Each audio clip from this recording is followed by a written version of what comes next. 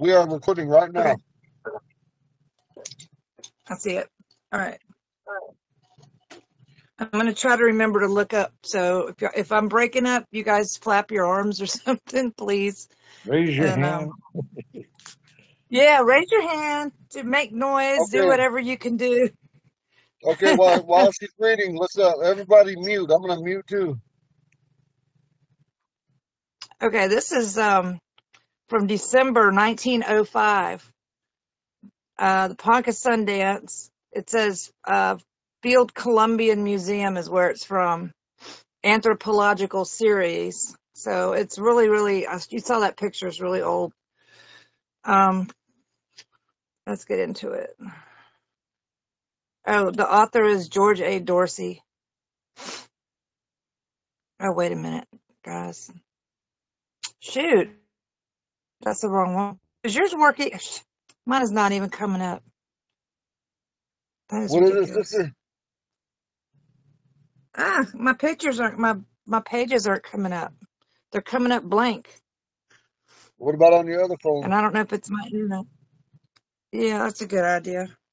Oh, I got the pictures, but I We don't don't have need the anything pictures, just else. the reading. No. We got a little difficulty Okay, I have today, another copy of it. class. We're gonna be I talking got it. about Ponca Hmm. Sundance. We're gonna have our second annual Sundance here in Whitey, Oklahoma. I'm gonna mute because sister's gonna read. Yeah, I finally found it. I had one with the images and one with the words. Let's see here. Yeah, there's a lot. Okay, introductory note. I'm going to read this real fast. The account of the Ponca Sundance here presented may at best be considered imperfect and unsatisfactory. Eagle can explain that. This is due chiefly to the fact that I have been able to witness the ceremony but once, and this is the author, Dorsey, and that opportunity has not been afforded to investigate the ceremony by questioning the priests. It must also be noted that owing to the rapid deterioration of the Ponca in recent times, remember the timing of this book, the ceremony has lost much of its former hold on the tribe. Owing to the proximity of the camp circle to the railroad, I looked up. Okay, owing to the proximity of the camp circle to the railroad and to white communities of considerable size, the ceremony is witnessed each year by a large number of white visitors. This has contributed much to weaken the genuineness of the feeling of the ceremony. Not the least difficulty to which I encountered the brief time that I have been able to devote to the Ponca was my inability to secure the services of a satisfactory interpreter. This does not mean that there are no educated young men in the tribe, or that the priests are unwilling to give such information as they possess about the ceremony. The real difficulty lay in securing an interpreter who would be willing to confine his attention to the subject in hand. Imperfect as this account is, however, I offer it as a contribution to the study of the Sundance in general. It is with much pleasure that I acknowledge my indebtedness to White Eagle, the chief of the Ponca, to the minor chiefs, and to the priests and dancers of the ceremony for their uniform willingness to assist me, both in securing information on the ceremony and in photographing the more important events. And that's signed by George A. Dorsey, November 1st, 1905. Let me try to turn this better. Okay, part one, his general observations. The name of the ceremony, the name the Poncas give to the Sundance ceremony is Sun Seeing Dance, like seeing with your eyes. Sun Seeing Dance.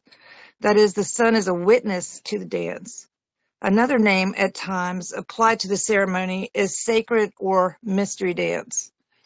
The time of the ceremony is determined by the Thunder Men, or the Sundance priests, who assemble at the call of the tribal chief in the spring for this purpose. The month being determined, they choose the time of the month when the moon is at least half full. All of the Ponca ceremonies of which I have any record have been held in June or July, the majority in the latter month.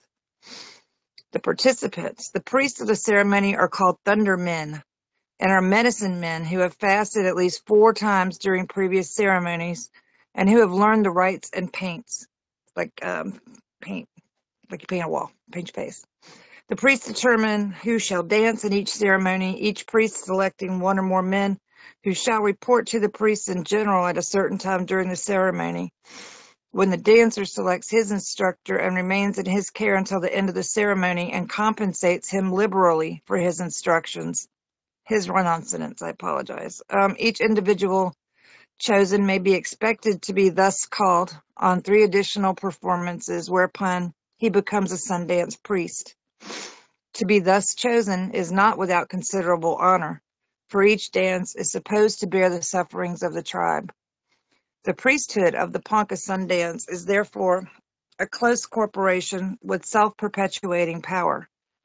Each priest selects a servant and 2 pipe bearers, one to take care of his pipe and the other to look after the gifts or the presents.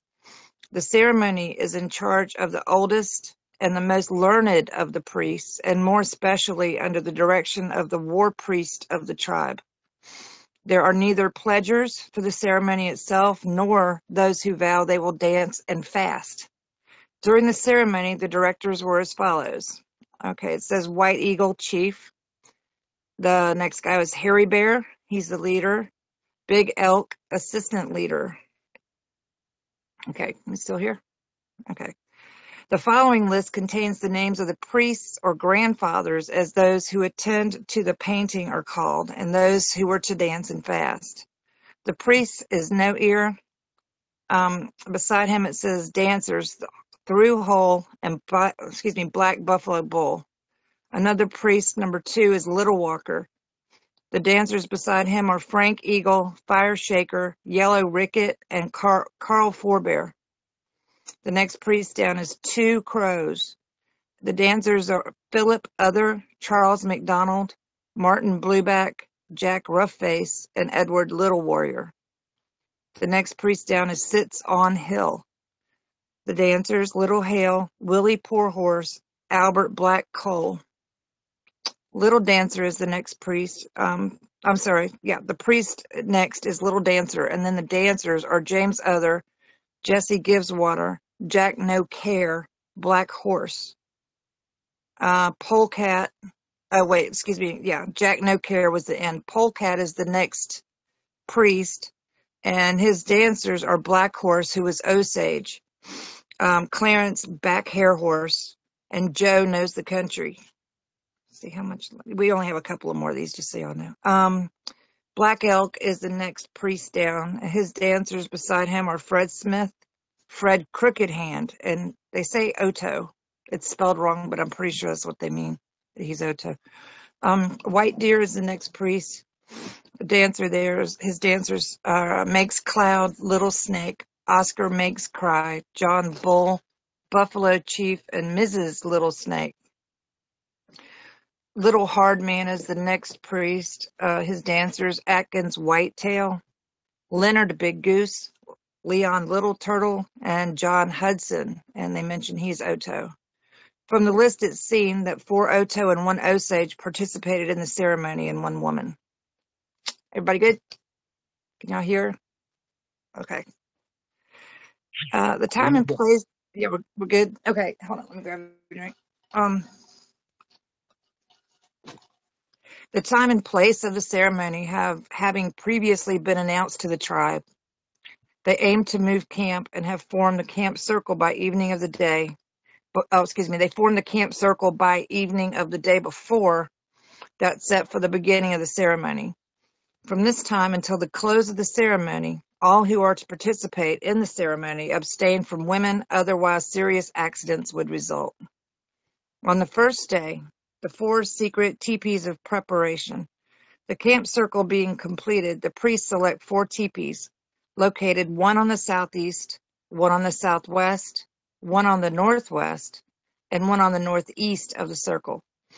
They assembled within these teepees according to the following grouping. Okay, number 1, we had White Deer, Black Elk, and Polecat. Number 2, Little Dancer, Sits on Hill, and Hairy Bear. Teepee number 3, we had 2 Crows, No Ear, and Little Walker. And number 4, white eagle, big elk, and little hard man. No rites were performed, but they visited back and forth from one teepee to another, provided certain raw materials to be used later in the ceremony, decided on the individuals who were to perform certain rites later on, and discussed the names of the men who were to be invited to participate as dancers during the ceremony. It says morning feast. It's spelled as if you're mourning someone, like a funeral. Morning feast. At about noon, there occurred on the south side of the circle a morning feast, at which time many presents, including horses, ponies, trunks, shawls, etc., were given away. This was followed by the feast, and they have some images. We'll have to. Okay, here we go. The most important event of the day was the appointing by each priest of pipe bearers and a servant who should run errands and assist him generally. The servants collectively act as police and guard the camp. The pipe bearers always accompany the priest.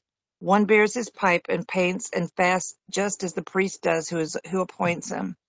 The other pipe bearer looks after the presents and the priest receives for instructing the dancers. And for day 2, with daybreak, on day 2, the servants began clearing and making ready the space within the camp circle. And the principal participants and mounted dog soldiers began to appear. Then the preparation for the sham battle. At about 7 o'clock, the chief White Eagle made the following announcement.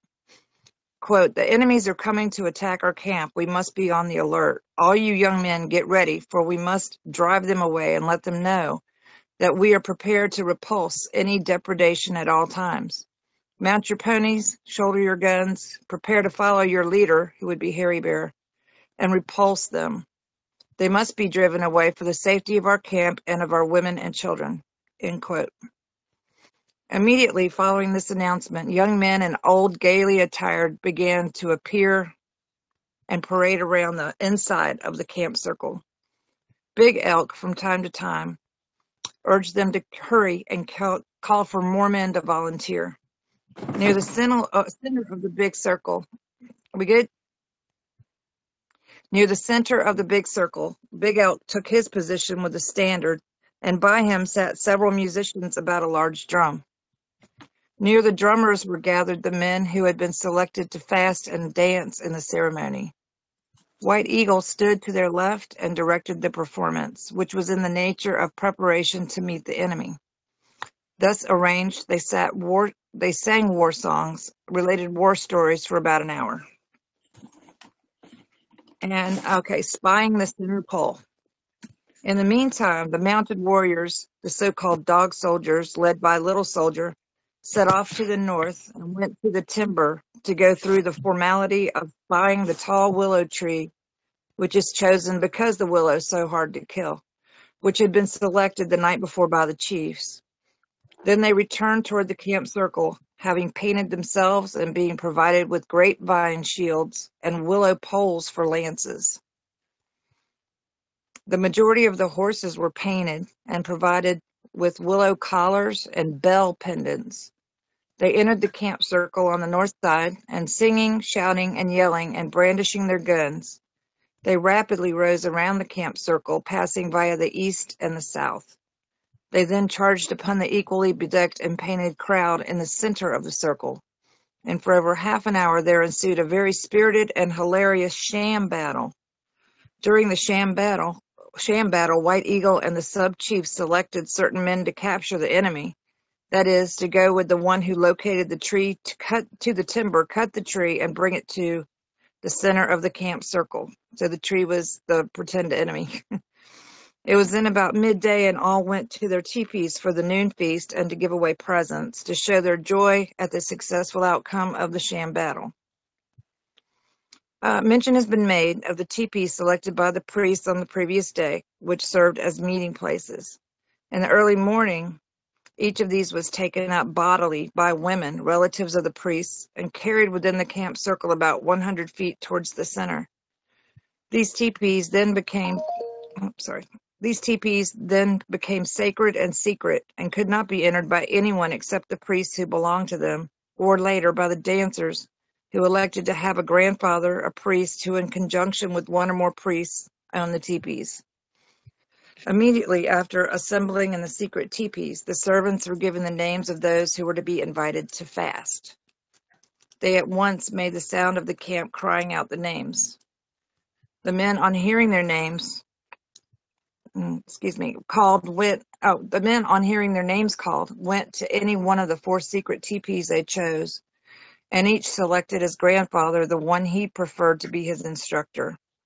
Each grandfather, however, aimed to get at least 4 men to paint and direct. Having chosen a grandfather, they henceforth remained in his teepee, except when they were in the Sundance Lodge proper. Okay. In this secret teepee, they were painted and costumed for the public performances. And from the time they entered the teepee until the ceremony came to an end, they fasted. Building the lodge. At about 2 o'clock, a large body of men and women went to the timber and brought in many short limbs. With these, under the direction of White Eagle, the Sundance Lodge was erected. This differed entirely from the elaborate and substantial lodge erected by the Cheyenne and Arapaho. The limbs were sharpened at one end and thrust into the ground in the form of a circle about 75 feet in diameter, with a wide open space or doorway towards the east. In this condition, the lodge remained until the following morning. In the meantime, the men appointed by White Eagle in the forenoon, led by the one who had located the center pole, had gone to that part of the timber where the willow tree was standing. Arrived at the tree, they halted, and the leader, Little Soldier, related a war story, telling how he had killed an enemy. Then he rode around the tree, thus capturing it. The man selected to chop the tree walked around it 4 times, touching the tree once each time. Then each man present marched around it, counting coup on the enemy. After that, it was felled without further ceremony and carried by men to the edge of the camp circle, where it was placed as to extend north and south or crosswise to the sun, and there it was left until the following morning. It should have been taken into the circle in the afternoon, but the men were too late in returning with it. As late as 7 o'clock, White Eagle and Hairy Bear rode around the camp pleading that the pole be brought in, although they knew that their plea would be in vain. Furthermore, the lodge should have been dedicated on this night, but as that was impossible, the men invited to fast danced and sang informally, both within and without the enclosure, without proper whatever you call it. It looks like they were invited to fast and then danced and sang informally. The sentence structure is a little weird. The 4 teepee altars. These altars, or dry sand paintings, were erected in the afternoon, but the accompanying rites were not observed. Whether each altar was the work of one priest or of all in the teepee, this was not ascertained. Okay, whether it was the work of one priest or all of them in the teepee, this was not ascertained, nor was it known to what extent, if any, the dancers were allowed to participate in any rites which may have accompanied the construction of the altars. Altar number 1, a circular area within the teepee had been cleared and the ground made smooth. The diameter of this cleared space was about 5 feet. The space surrounding the cleared area was covered with sage, the butts being directed towards the outer edge of the teepee. The symbol itself consisted of 4 concentric circles, the one on the inside being red, the second yellow, the third green. These circles were made by excavating the earth to a slight depth and covering the excavated surface with dried paint. The 3 inner circles were distant from each other about 6 inches. The outer circle was not excavated, but was produced by covering a broad, irregular area outside the 3rd circle with red paint, which extended as far as the sage. Altar number 2. As in the first teepee, the central part of the space within the teepee had been thoroughly cleaned and the remaining portion covered with sage.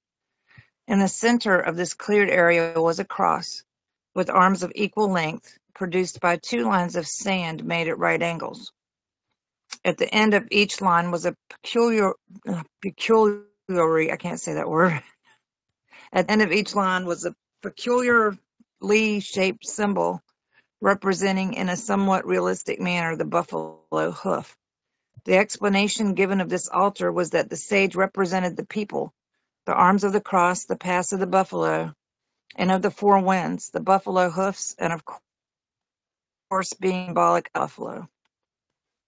Altar number 3. The cleared space and the sage occupied the same relative areas they did in the first and second teepees. In the cleared area was a comparatively level and sand field about 2 in diameter. Surrounding this was a shallow trench 2 inches in width, with its sides covered with red paint.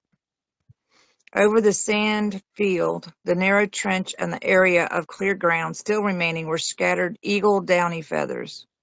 According to my informant, there should have been 4 colors in this altar, but the leaders had changed it to suit themselves in order to make the medicine stronger. The red trench was the symbol of the sun, while the whole altar represented the nest of the thunderbird. Altar number 4. Can't get my glasses right. The altar in this teepee bore a general resemblance to that in altar number 1, the center of the cleared area being occupied by 4 concentric circles, the inner by 4 concentric circles with equal space between them. The inner circle, 2.5 feet in diameter, was blue. The second circle was red, the next blue, and the outer circle red.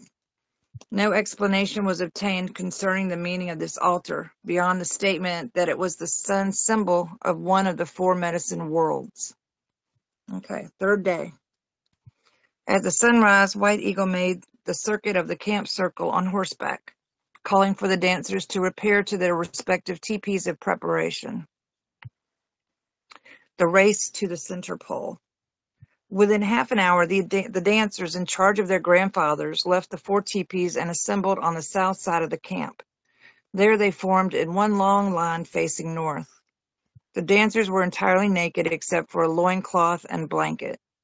Their blankets were given to the servants of their grandfathers, and as they received them, they shouted 4 times. At the signal, all raced to the opposite side of the circle, where the winner of the race, Crazy Buffalo, stepped upon the foot of the center pole, thus having the honor of first counting coup on a dead enemy. The other racers repeated this performance. One struck it with a stick, and all sang a victory song in honor of the winner of the race. Then, by means of short poles, which had already been provided for the purpose, they lifted the tree and carried it to the Sundance Lodge, halting 4 times on the way. The dancers and their grandfathers returned to the secret teepees to begin preparation for the ceremony proper. The dog soldiers went to the timber for additional burros to complete the arbor forming the lodge. When these were in place, women fastened 4 canvas teepees to the sides of the arbor and attached the free ends to the lodge poles, thus forming a better protection for the dancers from the burning rays of the sun. Painting the center pole. The chiefs, leaders, and priests gathered around the center pole. Standing Elk related some war stories, each story stating that on the return of each party, they were successful and wore the black paint of victory. Then White Eagle related 7 war tales, each one with an equally happy ending. Next, Red Leaf related a tale in which the victors returned home wounded and covered with blood. At the end of this tale, a band of red a foot and a half wide was painted near the center of the pole by Little Walker, who also painted the skull in his secret teepee. Then Yellow Bear related the story of a victorious party who, upon returning home, found that they had no black paint and so had to burn grass for use in blackening their faces. Little Walker then burned some dry grass, and with the black ash thus formed, he painted a black band just above the red one. A large bundle of willows was placed in the fork of the pole, tied by a long lariat rope, which hung free, and a black handkerchief was tied to one of the forks as a mourning symbol, and that's mourning. Without further rites, the pole was raised into position. Just a minute. Everybody can still hear? Yep. Cool. Sorry about my voice, it's still not right. Preparation for the altar. After the pole was erected, the women cleared with hoes a circular space about 10 feet in diameter west of and between the center pole and the outer edge of the lodge. The dirt they piled just at the foot of the center pole on the west side. About the outer or western quarter of the rim of the cleared space, they placed a layer of weed sage. In the meantime, before the teepee of each man selected to dance during the ceremony, a long trimmed pole had been erected by his mother or a female relative, from the top of which streamed a long piece of calico or cloth. These were offerings or sacrifices and indicated that the teepees over which they waved were contributing to the ceremony. Should a man erect one of the banners, he would be classed as a woman. The dancers enter the lodge. When the lodge was ready, a crier went forth to inform the priests who, during the time of the performance of the above-mentioned rites, had been in the secret teepees preparing and painting the dancers. The priests and their subjects came forth from the teepees and started towards the lodge. On the way, they halted 4 times, sitting down on the ground for a few minutes each time. Arriving at the entrance of the lodge, they passed on around the outside, encircled it by the way of the south and west, halting 4 times again.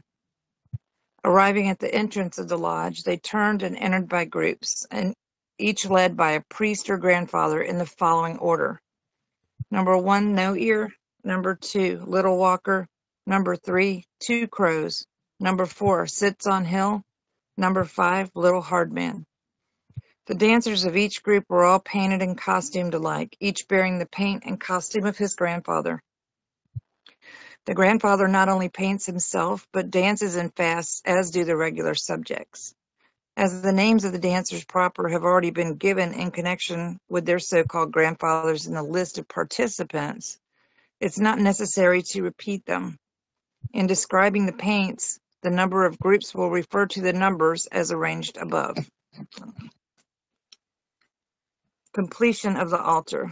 As the line of dancers entered the lodge, No Ear and Little Walker turned toward the cleared space, and the latter placed the painted buffalo skull, which he had carried from his lodge, upon the sage, so that at the outer edge of the cleared space, the skull faced towards the center pole. The No Ear deposited on the ground a pipe, which he so placed that its stem leaned against the base of one of the horns. This completed the altar. The skull bore the following paint, which presumably had been done by a priest while in the lone teepee. On the forehead of the skull was a square, the anterior and posterior lines of the square being continued down the sides of the skull. In front of these were 2 additional lines continuing entirely across the skull. On each side of the lines of the square were 2 other lines, which were continued backwards to the base of the skull, the anterior ends of these 2 lines being connected by 2 parallel lines. All of the lines were narrow red lines. And I'm gonna see if I can let y'all see this really quick. Can you guys see that? Yeah. To give you a better idea of what's use that. I'm sorry. That skull that she's NASCAR. showing you guys, my grandpa Whitey was the one that made it. I never did know what the exact purpose why he painted it that way. When my grandfather Silaska, he painted it that way, but I never know why, and that book never told why. What she's reading out of. Yeah, it's neat though. Yeah, a lot of times he's missing a few things because I guess the language barrier. But okay, beginning of the dance. Immediately after the arrival of the dancers, several musicians entered the lodge, took places about a large drum inside the lodge and just south of the entrance. They at once began to shout in a high voice and beat irregularly on the drum. The dancers, the pipe bearers, who had seated themselves in a long semicircular line about the west half side of the lodge, arose. The grandfathers began shaking the bells or what they had in their hands. The dancers began to heave their chests in a form of prayer. All raised their right hand toward the center pole. When they placed the whistles in their mouths and facing the center pole, they began to whistle and dance in time to the singing and drumming, which had now become regular. Thus, they danced during 4 successive songs, which occupied an hour. Then the drummers arose and danced outside the lodge toward the east. The dancers followed, and halting by the side of the long poles with the calico banners, they formed in one long line, east and west, and faced the sun and danced. All returned to the lodge, where they continued to dance at intervals for the remainder of the day, dancing outside to the sun on 2 additional occasions. On one of these 2 occasions, they waved toward the sun for long periods, the wreaths or shields or whatever else they had in their hands. At 2 o'clock, the relatives of the dancers provided a feast for all the musicians and guests. During the day, there was much rejoicing and giving away of ponies, etc. The evening and night performance. After a long period of rest in the afternoon, the dancers, just before sunset, filed out of the lodge. Everybody okay? Yep. Okay, I thought I heard someone. Okay. After a long period of rest in the afternoon, the dancers, just before sunset, filed out of the lodge and passed around by way of the south to the west side teepee, where they formed in one long line, facing the setting sun in the west. Behind them were grouped the musicians about the drum. In front of the line of dancers stood Hairy Bear. In this position, they danced for over half an hour. From time to time, the grandfathers stepped from the line in front of their subjects, exhorted them, waved their leaves and sunglasses, etc. The dancing was extremely spirited throughout this period, and the greatest religious enthusiasm was shown by the crowd of spectators, who formed in long lines extending from the east to the west on each side of the end of the line. After the sun had completely disappeared, the grandfathers and dancers engaged in a long and earnest prayer. Then they sat down and faced the east for a short period. Thereupon they returned to the teepee and rested until about 11 o'clock that night. Then they all arose, passed out of the teepees, and stood facing east and danced to the moon for nearly an hour. They returned to the teepee and rested until after midnight, when they again left the teepee and danced, facing the west, to the moon. The 2 remaining hours of the night were passed in sleep. Everybody still good? Yeah. Okay. Yeah. All right. Cool. 4th day. Shortly before sunrise, the dancers began to adjust their kilts and made ready for the sunrise performance. They passed out of the teepee, accompanied by the grandfathers and musicians, as on the preceding day. Excuse me. They formed in one long line, facing the east, and danced until the sun appeared. Again, they prayed long and earnestly, as on the preceding night. They re-entered the teepee, and after a short period of inactivity, they received their second paint. By 7 o'clock, they were again ready for the dance, and rising, they stood and prayed for nearly a quarter of an hour. Then they danced, facing the center pole, while the grandfathers earnestly exhorted and encouraged them. Several times during the day, they left the teepee as on the preceding day, and danced with their eyes fully turned towards the blazing sun. Many times during this dance, the grandfathers worked themselves and subjects into a frenzy of excitement, waving before the dancers their wreaths and shields, or by means of small hand mirrors, reflecting the sun directly in their subjects' eyes. At other times, running about the dancers, just gesticulating frantically, or directing their attention to something in the sun which they themselves could see and wished that the dancers might see. Throughout the day's performance, there was much feasting about the camp, and many ponies and other presents were given away during the dancing episodes. Many presents, especially ponies, were also given to a band of about 30 Pawnees who were visiting the Poncas on this occasion. During the day, there were also held many morning feasts and dances at different points in the camp circle, and in the afternoon, the women had held a scalp dance. On the 5th day, the sunrise dance. At 5 in the morning, the dancers were still asleep, lying in a circle about the edge of the lodge, their heads turned toward the center pole. Shortly after, they began to awaken, and before sunrise, they had brushed their hair carefully and adjusted their costume. Led by the musicians who beat in a regular time upon the drum, they passed outside the lodge and faced towards the east, and raising both hands towards the sun, prayed for 15 minutes. Then, to the exhortations of the grandfathers or the jingling of bells, the waving of bandoliers, etc. They danced during 4 songs. After the dance, they returned to the lodge to receive the third paint. By 8 o'clock, all were ready. They passed out of the lodge in groups and not in single file as before. Each group, led by its leader, went either to the right or to the left and encircled the lodge and in regular positions danced for a quarter of an hour. Thus the forenoon was spent. The final dance, shortly after noon, all the dancers in line passed outside the lodge, went toward the south to the west of the lodge, and faced the sun overhead. Here they danced for nearly an hour, the dance being of an extremely spirited nature. All then re-entered the lodge. The dancers removed the cotton bands from their wrists and ankles and the willow wreaths from their bodies and deposited them, along with the bunches of sage they had held in their hands, on the mound at the foot of the center pole. Those who had used black handkerchiefs and those who had carried the little images attached to them to the base of the center pole. During this performance, the dog soldiers formed in a semicircle facing the lodge outside, and the priests formed in a circle just behind them. Secret rites in the teepees of preparation.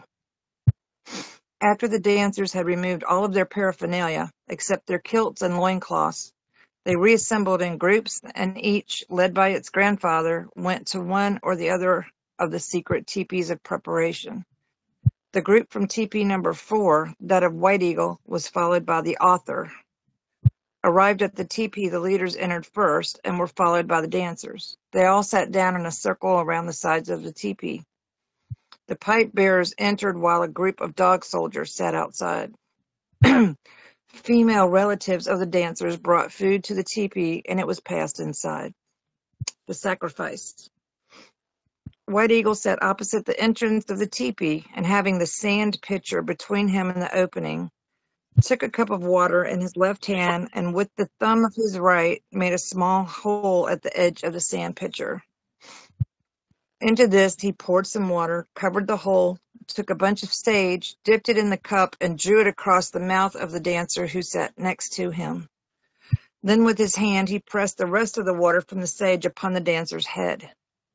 He again dipped it into the water and went through the same performance with the dancer next in line, and so on until he had gone exactly around the circle. He then passed the same piece of sage over the sun symbol, drawing it back and forth irregularly. Then he passed it back and forth on the symbol and destroyed it. Next, a cup of water was handed to each one of the dancers, after which each drank his fill from the pail. Then White Eagle took from a bowl some corn and offered it to the sun symbol on the south side. Food, consisting chiefly of dog meat, was then distributed among the dancers. As each dancer received his portion, he broke off a bit, raised it aloft, muttered a prayer, and dropped it on the center of the sun symbol. After the feast, White Eagle uttered a prayer. Torture. At this point, the author left this teepee and went to White Deer's teepee, called it says Nithra, I don't know what that word is, number 1. So far as could be learned, the same rites had been performed here as in teepee number 4. On entering, the dancers were preparing themselves for the sacrifice. Seated in the center was the priest, and one after the other, the dancers took a place by him, each as he did.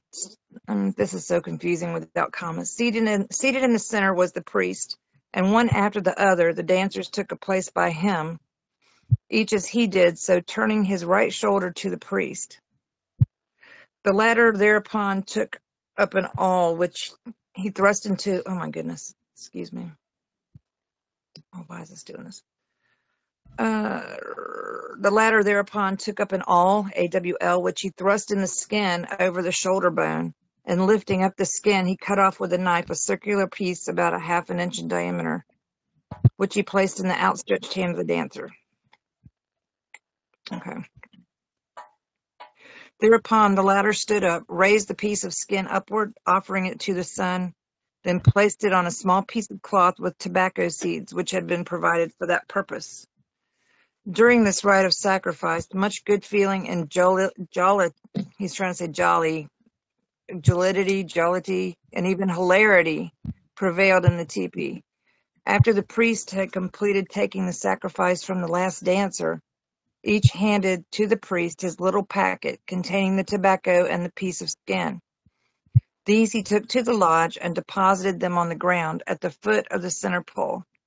It was then about 2 o'clock in the afternoon, and the ceremony was at an end. Paints and costumes. All dancers at all times wore their hair loose and were naked except for a loose white skirt over which hung in front the loose end of a red or blue loincloth. None of them at any time wore moccasins. Besides the paint which the dancers of each group wore in common, the members of each group wore or carried distinctive objects of a special nature. When the contrary is not stated, it will be understood that all the dancers, including the grandfather or the one who painted them, and his servant and pipe bearers, were painted and costumed alike. Each dancer carried in one hand a bunch of sage, and all wore wrist and ankle bands of cotton, which are symbolic of clouds. Thus they make themselves plain to the thunderbird. Each dancer also wore on his breast the usual eagle-wing bone sun dance whistle, which was suspended from a cord around his neck. The lower end of the whistle, that is, the part he inserted in the mouth, was covered with short sage stems. This is said to prevent the dancers from becoming thirsty. Their first paint. This is the paint worn on the third day of the first entry of the lodge.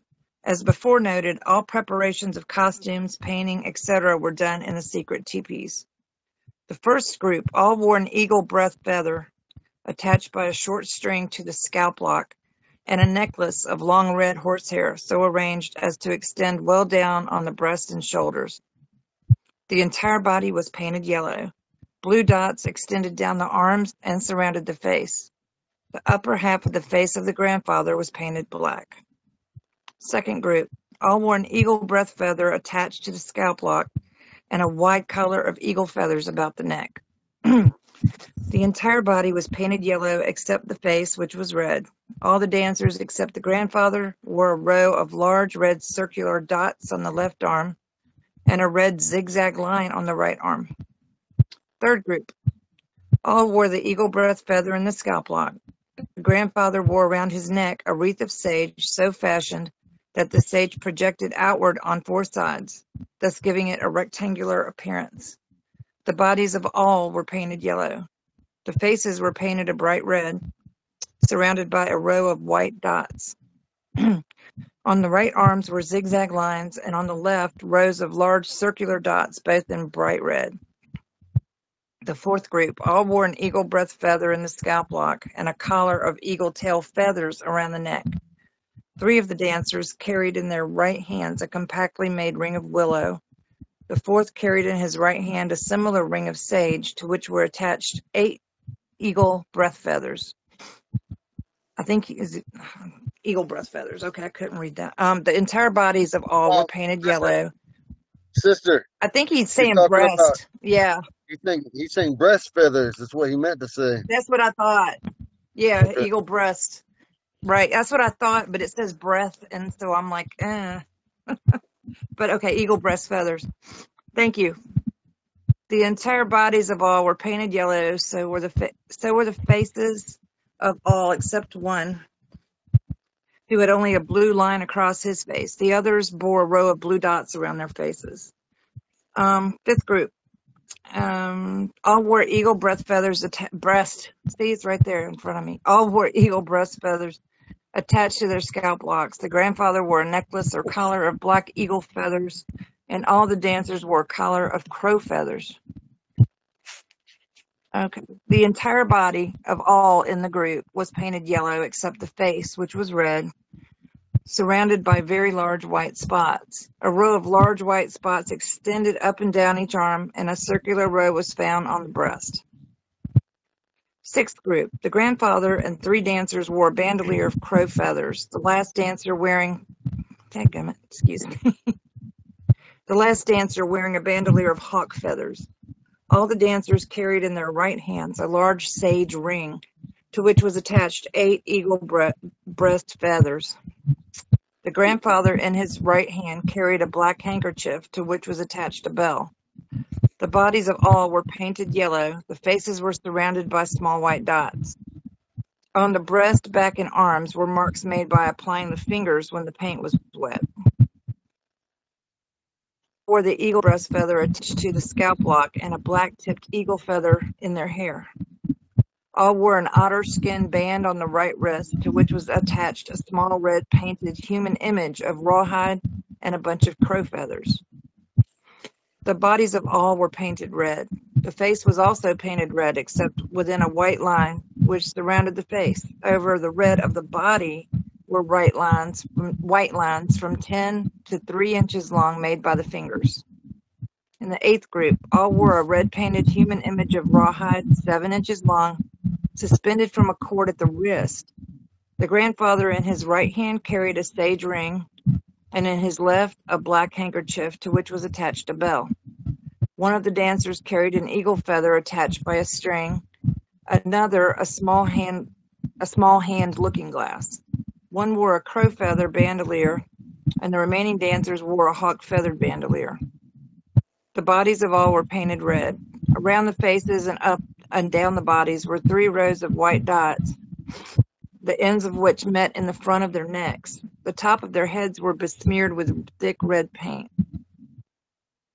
And the 9th group all carried medicine war shields and wore in their scalp locks an eagle breast feather attached to a long string. One wore a plain rawhide bandolier, another wore a red-stained horsehair necklace, another wore a broad bead necklace and a red string bandolier. The grandfather and 2 dancers were painted red.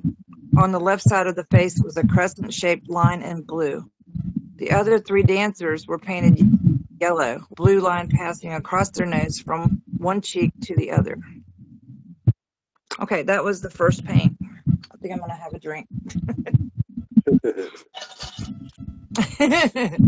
Yeah, I've gone a long way already. Spot.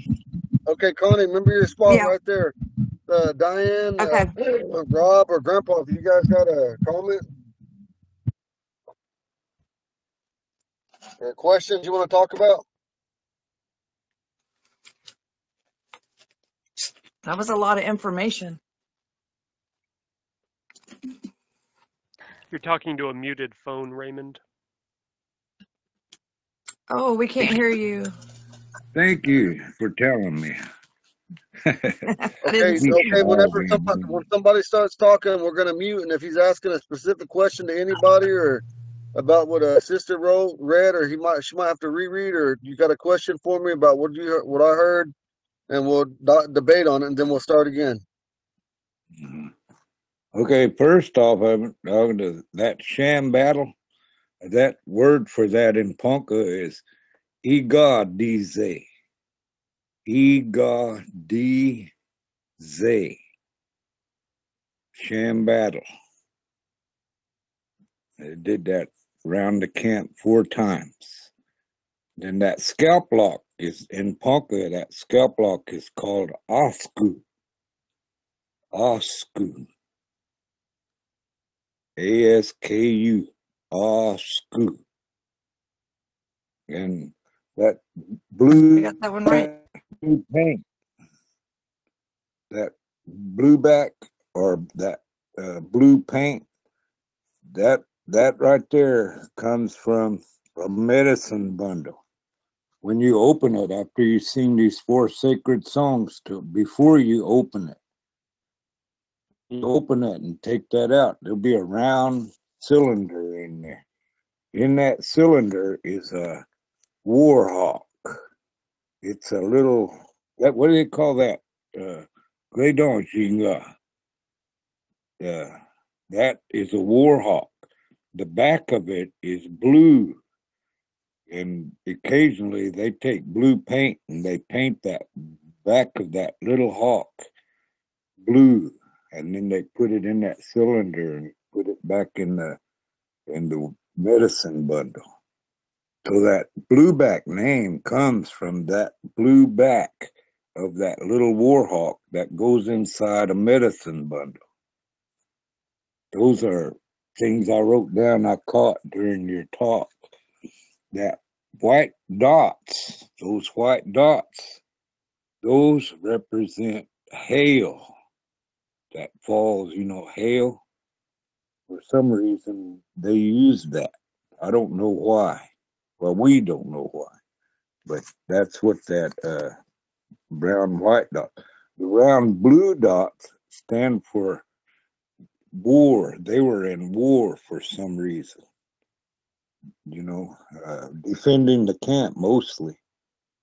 And those are things I wrote down that I could remember. And when you're painting, when you put applied paint, that's called guion. You're being painted with those colors. Those colors have meaning. Yellow, it stands for water and life. That's why the east, the east is yellow.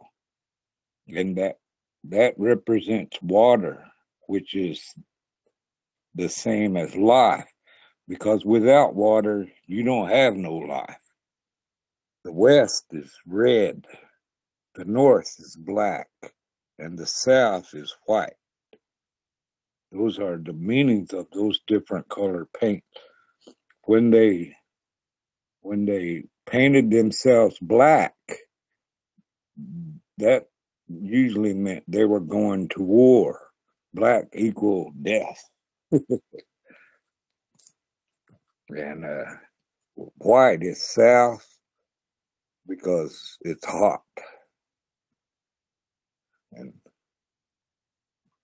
those colors mean something. Is what I'm getting at. That I know. I've read about and I've heard talk of. I read that before what you're reading. So I know what them are. And then we can go on, about those bundles. One bundle, a sacred bundle. If you and another guy got into an argument over who killed that buffalo, well, the Wanashe would go over there and they'd look at those arrows. And if your arrow made the kill, then you got the choice parts of that meat. Usually the hump was for old people. The rest of it could be divvied up amongst the tribe.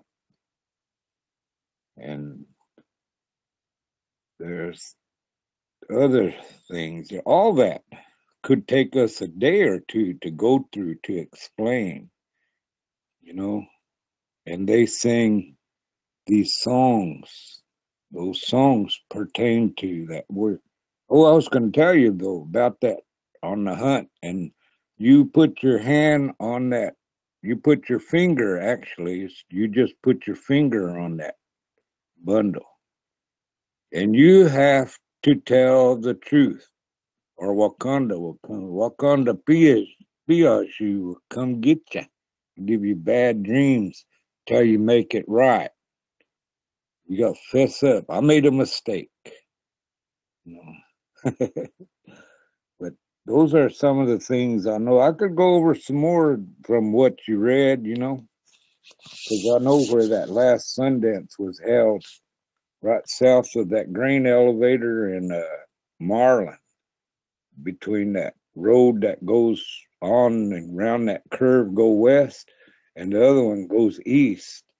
That little patch right there in 1905, that is where that Sundance we just read about happened, was right there. That was the last area. Now they got farm implements planted out there. I'd like to go out there with my metal detector. But they won't let me on the property. I done asked. But that's all I got to say. Everybody else want to comment or what you know? But that's what I know about that. Yeah. That Thank Sunday. you. Oh, that was great. That was good But there's a information. lot of information in there, Women did have a We need part. to make some notes. Mm-hmm. Women did I'm have sorry? a part. Women did have a part in that Sundance, But there's a time of the month they can't participate. They have to go sit kind of far away. Women know. He's talking about when a woman's on her moon. And Yeah, some of our dancers now, that's what they're worried about because this year we changed our date, and it's going to affect some of our women that might not be able to participate. They can't even stand under the arbor, but they can watch from a distance. yeah, I got, and it's far back too. But that's So, what Grandpa's talking about, a lot of that what he's saying is true, and we have to do our best on that because remember, even then, over 100 some years ago, the originality of it had changed because of Christianity and our colonization started. And we danced here from the first year we came here. They took us in 1877, but we didn't. They said that we didn't reach Whitey, Oklahoma. That all of us didn't reach until 78. Now, well, that's true or not, I don't know because the majority of that time we spent on that trek coming down here, and we spent a lot of time in Baxter Spring and also over there where them Quapaws are at today. yeah. We have a lot of Most, burial over there in Mima, Oklahoma area and by Missouri and the Kansas border. yeah. And But and so most of us didn't get all down here until 1890. Then a majority of the tribe was here in 1890. July 20th, 1890, they declared most of the Ponca are here. And we had a celebration, not a powwow. Ponca powwow is misnamed. It's supposed to be Ponca celebration because we celebrated, we were all here. Yeah, that's, but those are what I know that I read and I heard about. My grandpa, Joe Harryback, uh, uh, what's his name? Uh, oh, what's his name? Hujinga. His flag was raised yesterday, flew yesterday, and they're going to have a dance Monday, and his grandson is going to read what he did. He was real punker. I mean, he knew all the old ways, and I'm looking forward to go down there just to hear that. Dance. Josh, who believe it? Ray I'm going to take a quick little break. I'm going to be right back. okay. That's we're on the right track. At least we're learning correct history, not from what they told us in the history book. That's another good thing. We know Yeah. what we did, religion. Mm, that's about it. Sean, Oh, mute out. okay. And so what Grandpa's saying, he has some knowledge of that too because you got to remember something. I'm 44 years old, but I was taught by men that were born in 1897 to 1901. I got to be blessed to see a lot of people that were still born in the late 1800s all the way up until I was 13 years old. And it doesn't mean I know a damn thing. A lot of people don't care about they don't care about our past and our history. And so we have to do the best we can to retain it. And that's why the Ponca of Nebraska, we have to get your stories while you still got elders left that remember what they heard.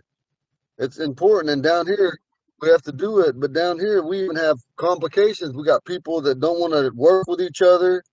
We got elders that will not help each other in anything that we do. Grandpa Lewis is carrying us on his back. And he did that. He's doing that, and that's a good thing. And before that, it was Grandpa Henry. Grandpa Henry would been 95 if he was still alive. Grandpa Henry lived Jr. And his Ponca name was Noki de Dingue, is nowhere. There's two ways to say nowhere in Ponca, but that was how he said it, and it was his Ponca name of the Osage clan. And today, you guys remember, we got our Gizwater going on. Gizwater with the clan. And then also today, the Osage clan is dancing and feeding everybody. So we got two organizations down here in Wadigo, Oklahoma that are happening right now. One Yeah. started on, was it Thursday or yesterday? Gizwater. Yesterday. Okay, yesterday, and Yesterday. it'll finish tomorrow. Yeah.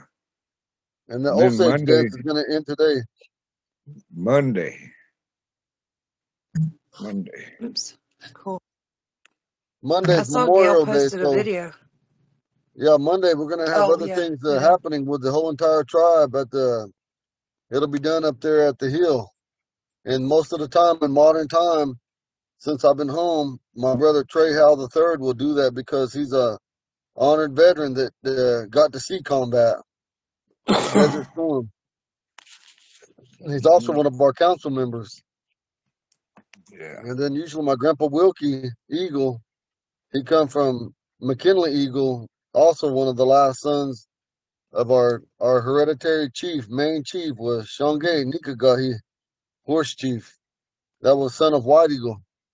That's the same line I come from. And he'll be singing, and there'll be other veterans and things going on there. And so down here, when on our Memorial Day, we honor our veterans and our loved ones that went on. And this year on our Sundance, I got to finish talking. We're going to have a society sweat lodges from today, tomorrow, Monday, and Tuesday down here in our Sundance grounds on Burr Hill. This land down here in Burr Hill is the land of Tatonganaji Jinga, Little Standing Buffalo. His father was Tenugazi, Yellow Buffalo Bull, also known by Yellow Bull, who I come from. On my father's side, I come from great chiefs on both sides, but on my Ponca side, on all four Little Hole, Weejinga, and then also Shonge Nikagahi, which is horse chief, and then also Wachigake, what you're calling little dancer, it just means little dance. Wachigake Jingal, that's my grandfather. He was 100-some years old. He lived to be 106 when he died down here in White Eagle, born from up north. And then the second one was the main chief at one time is Sindeska, Whitetail. Whitetail come from the Moncong clan, in which he succeeded his seat to my grandfather, Little Bear, Manchu Jinga, which said that Grandpa Little Bear was one of our most vicious, decorated, and honored and feared warriors of the Ponca people. That's all of you sitting on this thing. Come from our people, known throughout maybe 16 tribes that feared him. And they were great nations at that time before smallpox hit us. And he did a lot of things. But he said when he got that seat handed over to him by White Star, and I'm not talking about White Star that was Stanford White Star's father. I'm talking about way before he was born. And some of these people, and even our chairman down here talked about that, but he didn't understand. We're not talking about 100 years ago. Whenever that seat got succeeded to my family on the Dikida clan, that happened back. That man was born in 1803.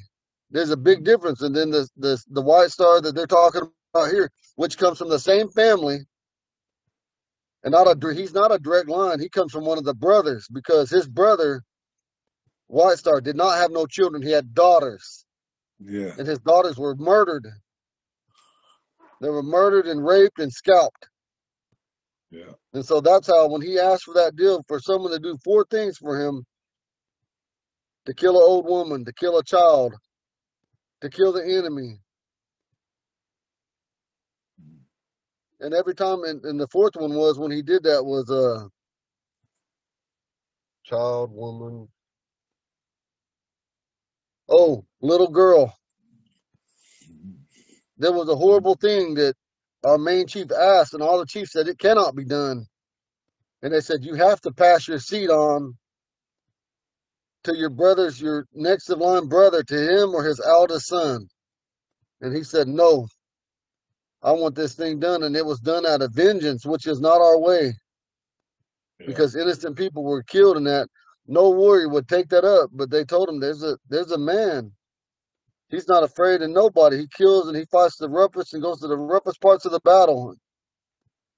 And he wears a particular cap. It's a buffalo cap with human hair on it, with one horn. That one horn, I believe, was on his right side. Yeah, right. And that one horn, he had a buffalo horn. He had a vision why he did that. And that one horn saved him from a shot from an arrow to the head. It hit that horn instead of his skull. But it was part of his vision. And then when people died, he gave away and asked them, could I use your hair? And people knew that he had a vision like that. And, Connie asked one time, well, why would they give their hair? He paid for that hair, but he had permission to use the hair when they cut because they lost a loved one, either died of some kind of tragic accident or by battle getting murdered. That's just the way it was back then. Yeah. And so they said he has a particular, yes, in the old days, in the beginning. And so anyway, he did all those things that were happening. And then when he done, the head chief of the Ponca people, and when we were one at one time, in the early 1800s, before we were ever corrupted by colonization, that seat was handed over to Little Bear, but he said, I'll never take a wife. I'll never have children. I'll never camp inside the camp circle. He always camped outside, maybe 200, 500 yards away, football lengths of a football field. He never camped in this deal. He said, I'll always eat alone. He said, I'm going to give it to one of my brothers. And at that time, he had two brothers, which were his younger than him. He was the oldest, was Wegasapi. And then Thondiat Mali. And Thondiat Mali is Grandpa Lewis's line. Wegasapi is my bloodline, my direct bloodline. And you don't hear much mention of any of them on there because when he wrote that book, he only talked about his own people mainly. And then some of our history. And it doesn't matter if he hears this or not because I'm telling the truth on that. We should have had a statue of Chief White Eagle here, but we didn't. And I'm not going to get into all that, but there should have been one here because he stayed to the death here, as any chief would do. Yeah. And so all these things goes back into all these old things what were the beginning of our political system when we had a council. And everybody, even though they didn't agree in the beginning, they accepted it when it was handed over to Wegasapi. And then Wegasapi handed it to White Eagle. White Eagle handed it to Horse Chief. And then Horse Chief, it died with him. The United States government said there will never be a chieftain citizenship among no tribe in the United States of America. And he was the last head hereditary chief at that time. And then our last chief to die amongst the Ponca people from the north and the south was Redleaf. Redleaf, yeah. Right on. I'll base you today. Go ahead, Sister Connie. Okay. I find it really interesting. Mr. Raymond said that every Ponca was in the South by 1890. Excuse me, if you think about it, this book was written in 1905. That's only 15 years later, what we're reading. That's really interesting, I think. And also to touch up on what that is talking about, the information he got that is from a man that was well represented, Grandpa Joe Harryback. Harryback was a brother to Harry Bear. Yeah. And Harry Bear was his brother that was a Sundance. He was the Sundance chief, and then Umpatonga. And then my grandfather was the presiding chief over everybody that was also a Sundancer and also one of our greatest warriors that carried war honors because we also have war honors that we didn't even get into. And I don't even know if that book, does that book, does it talk about our war honors? But we'll get into that later. We're talking about Sundance. I'm going to end up jumping into something totally different. We'll get into that later. Remember that. We will. We'll remember this recorded. Remember class, war honors. Okay. War honors. I'll write it down. And so we talked about this and those paints.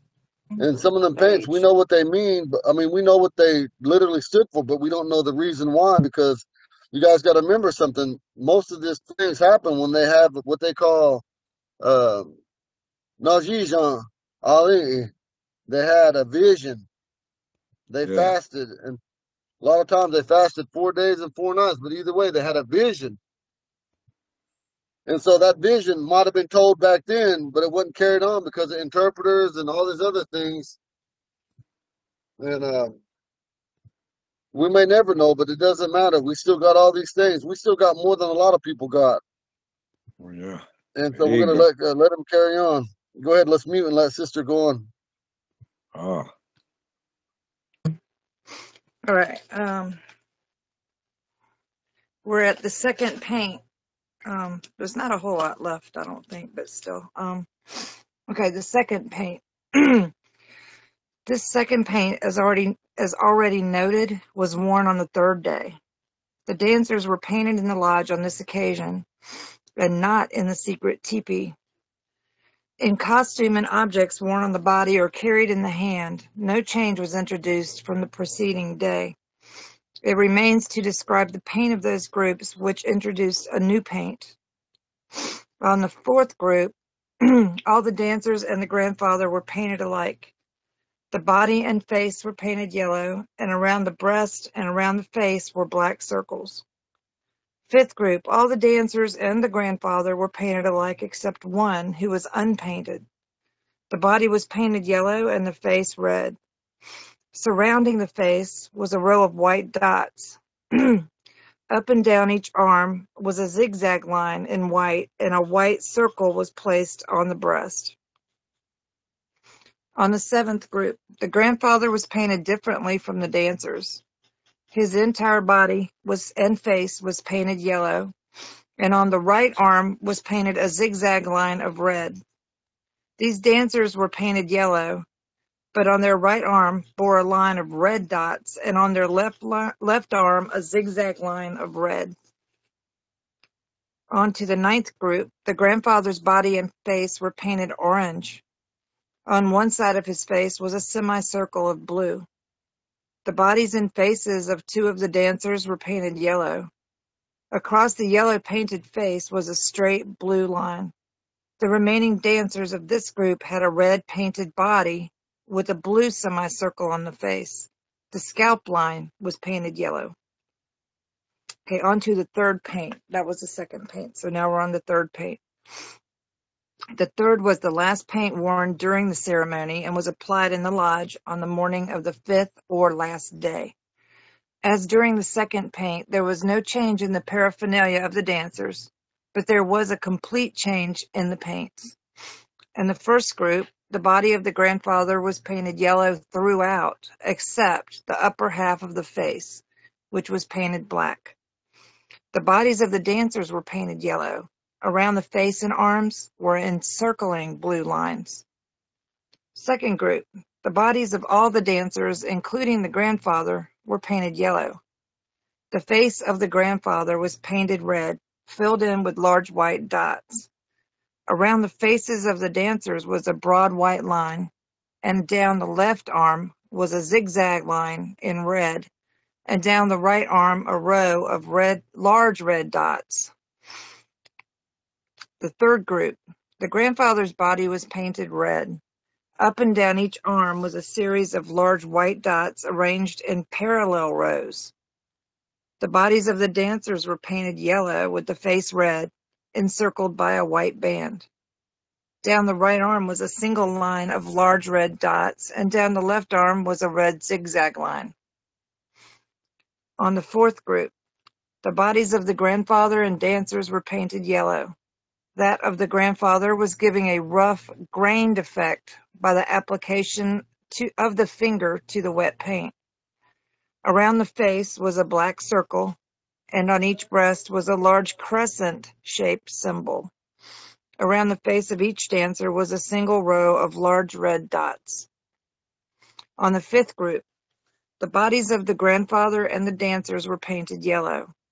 The grandfather and two of the dancers wore on the left side of their faces a blue crescent-shaped symbol.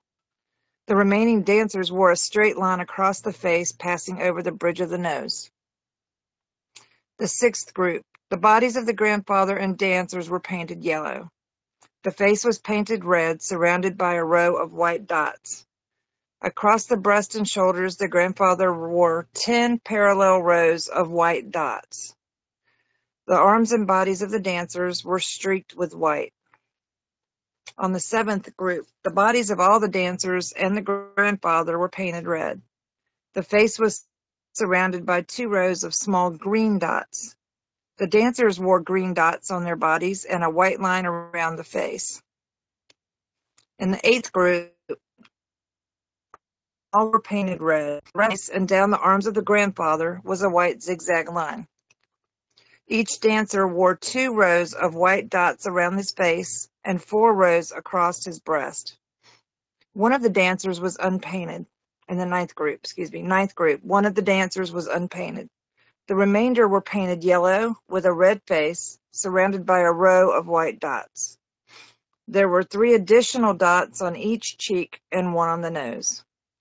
Okay, we're at the conclusion, and it says, I guess this is the author's own conclusion. While it is not possible at the present time, owing to lack of more extended observation and fuller information from the priests, to make an adequate characterization of the Ponca sun dance, certain points stand out prominently and seem worthy a moment's consideration.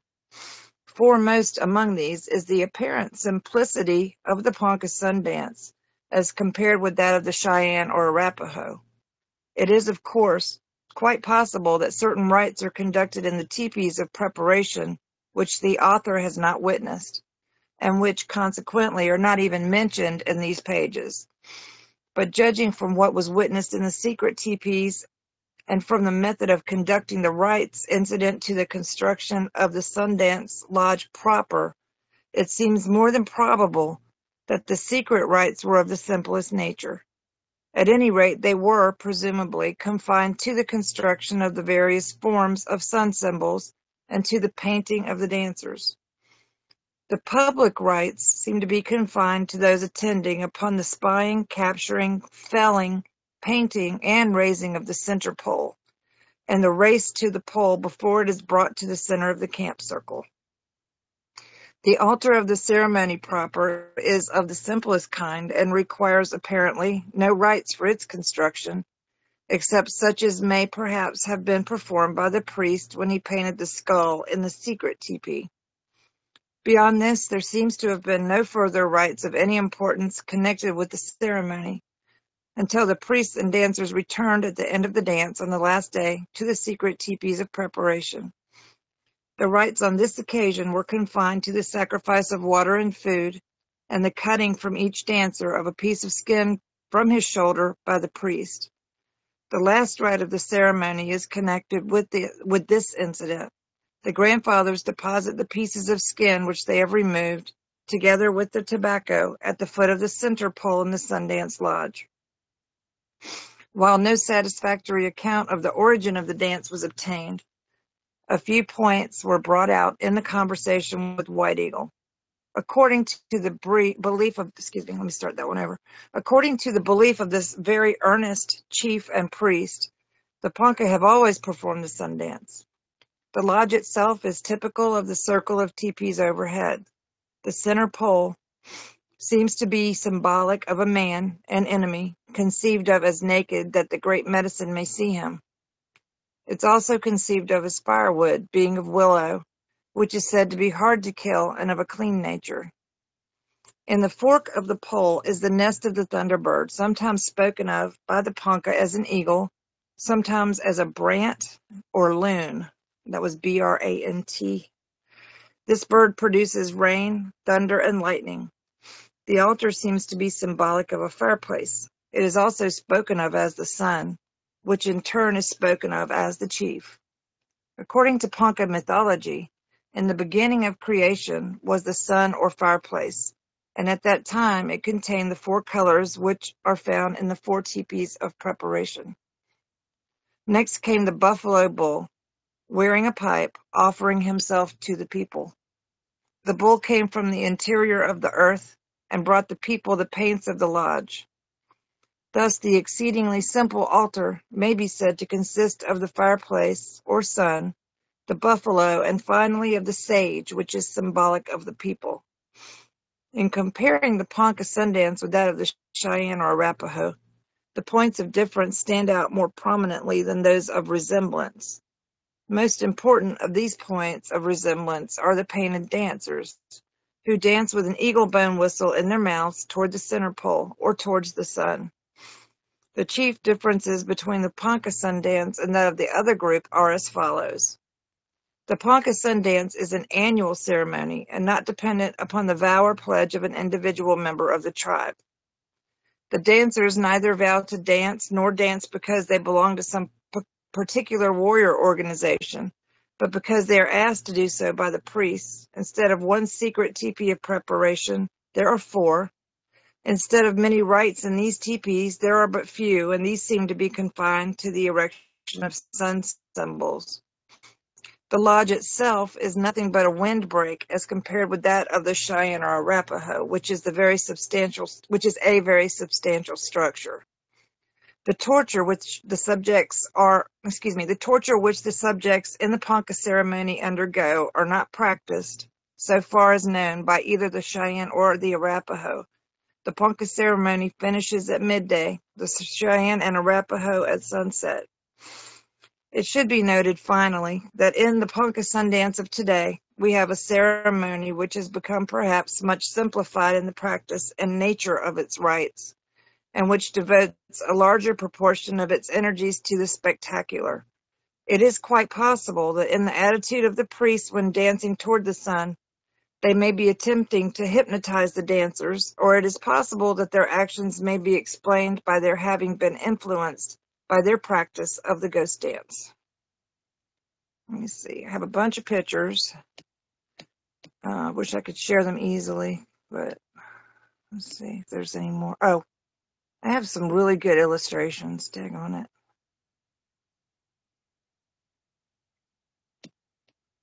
Okay. Yeah, I'm trying to figure in my head how to get these illustrations out.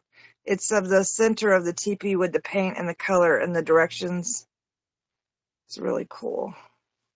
Go ahead. I'm sorry. Let me see. I'm trying to see if there's any more to read.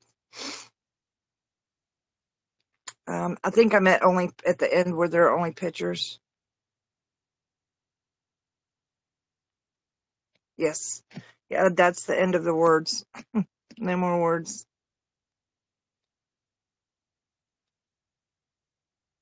Thank you, Connie. Let me see if I can get. Oh, you're very welcome, hon. I hope it was. Did I go at a good pace, or did I read too fast? No, we got it. And Rob and I found the book on the archive, so we've been reading along with you. Yes. Oh, awesome. Yeah, she sent it. Good. She sent it to us. She sent it to our group. All right.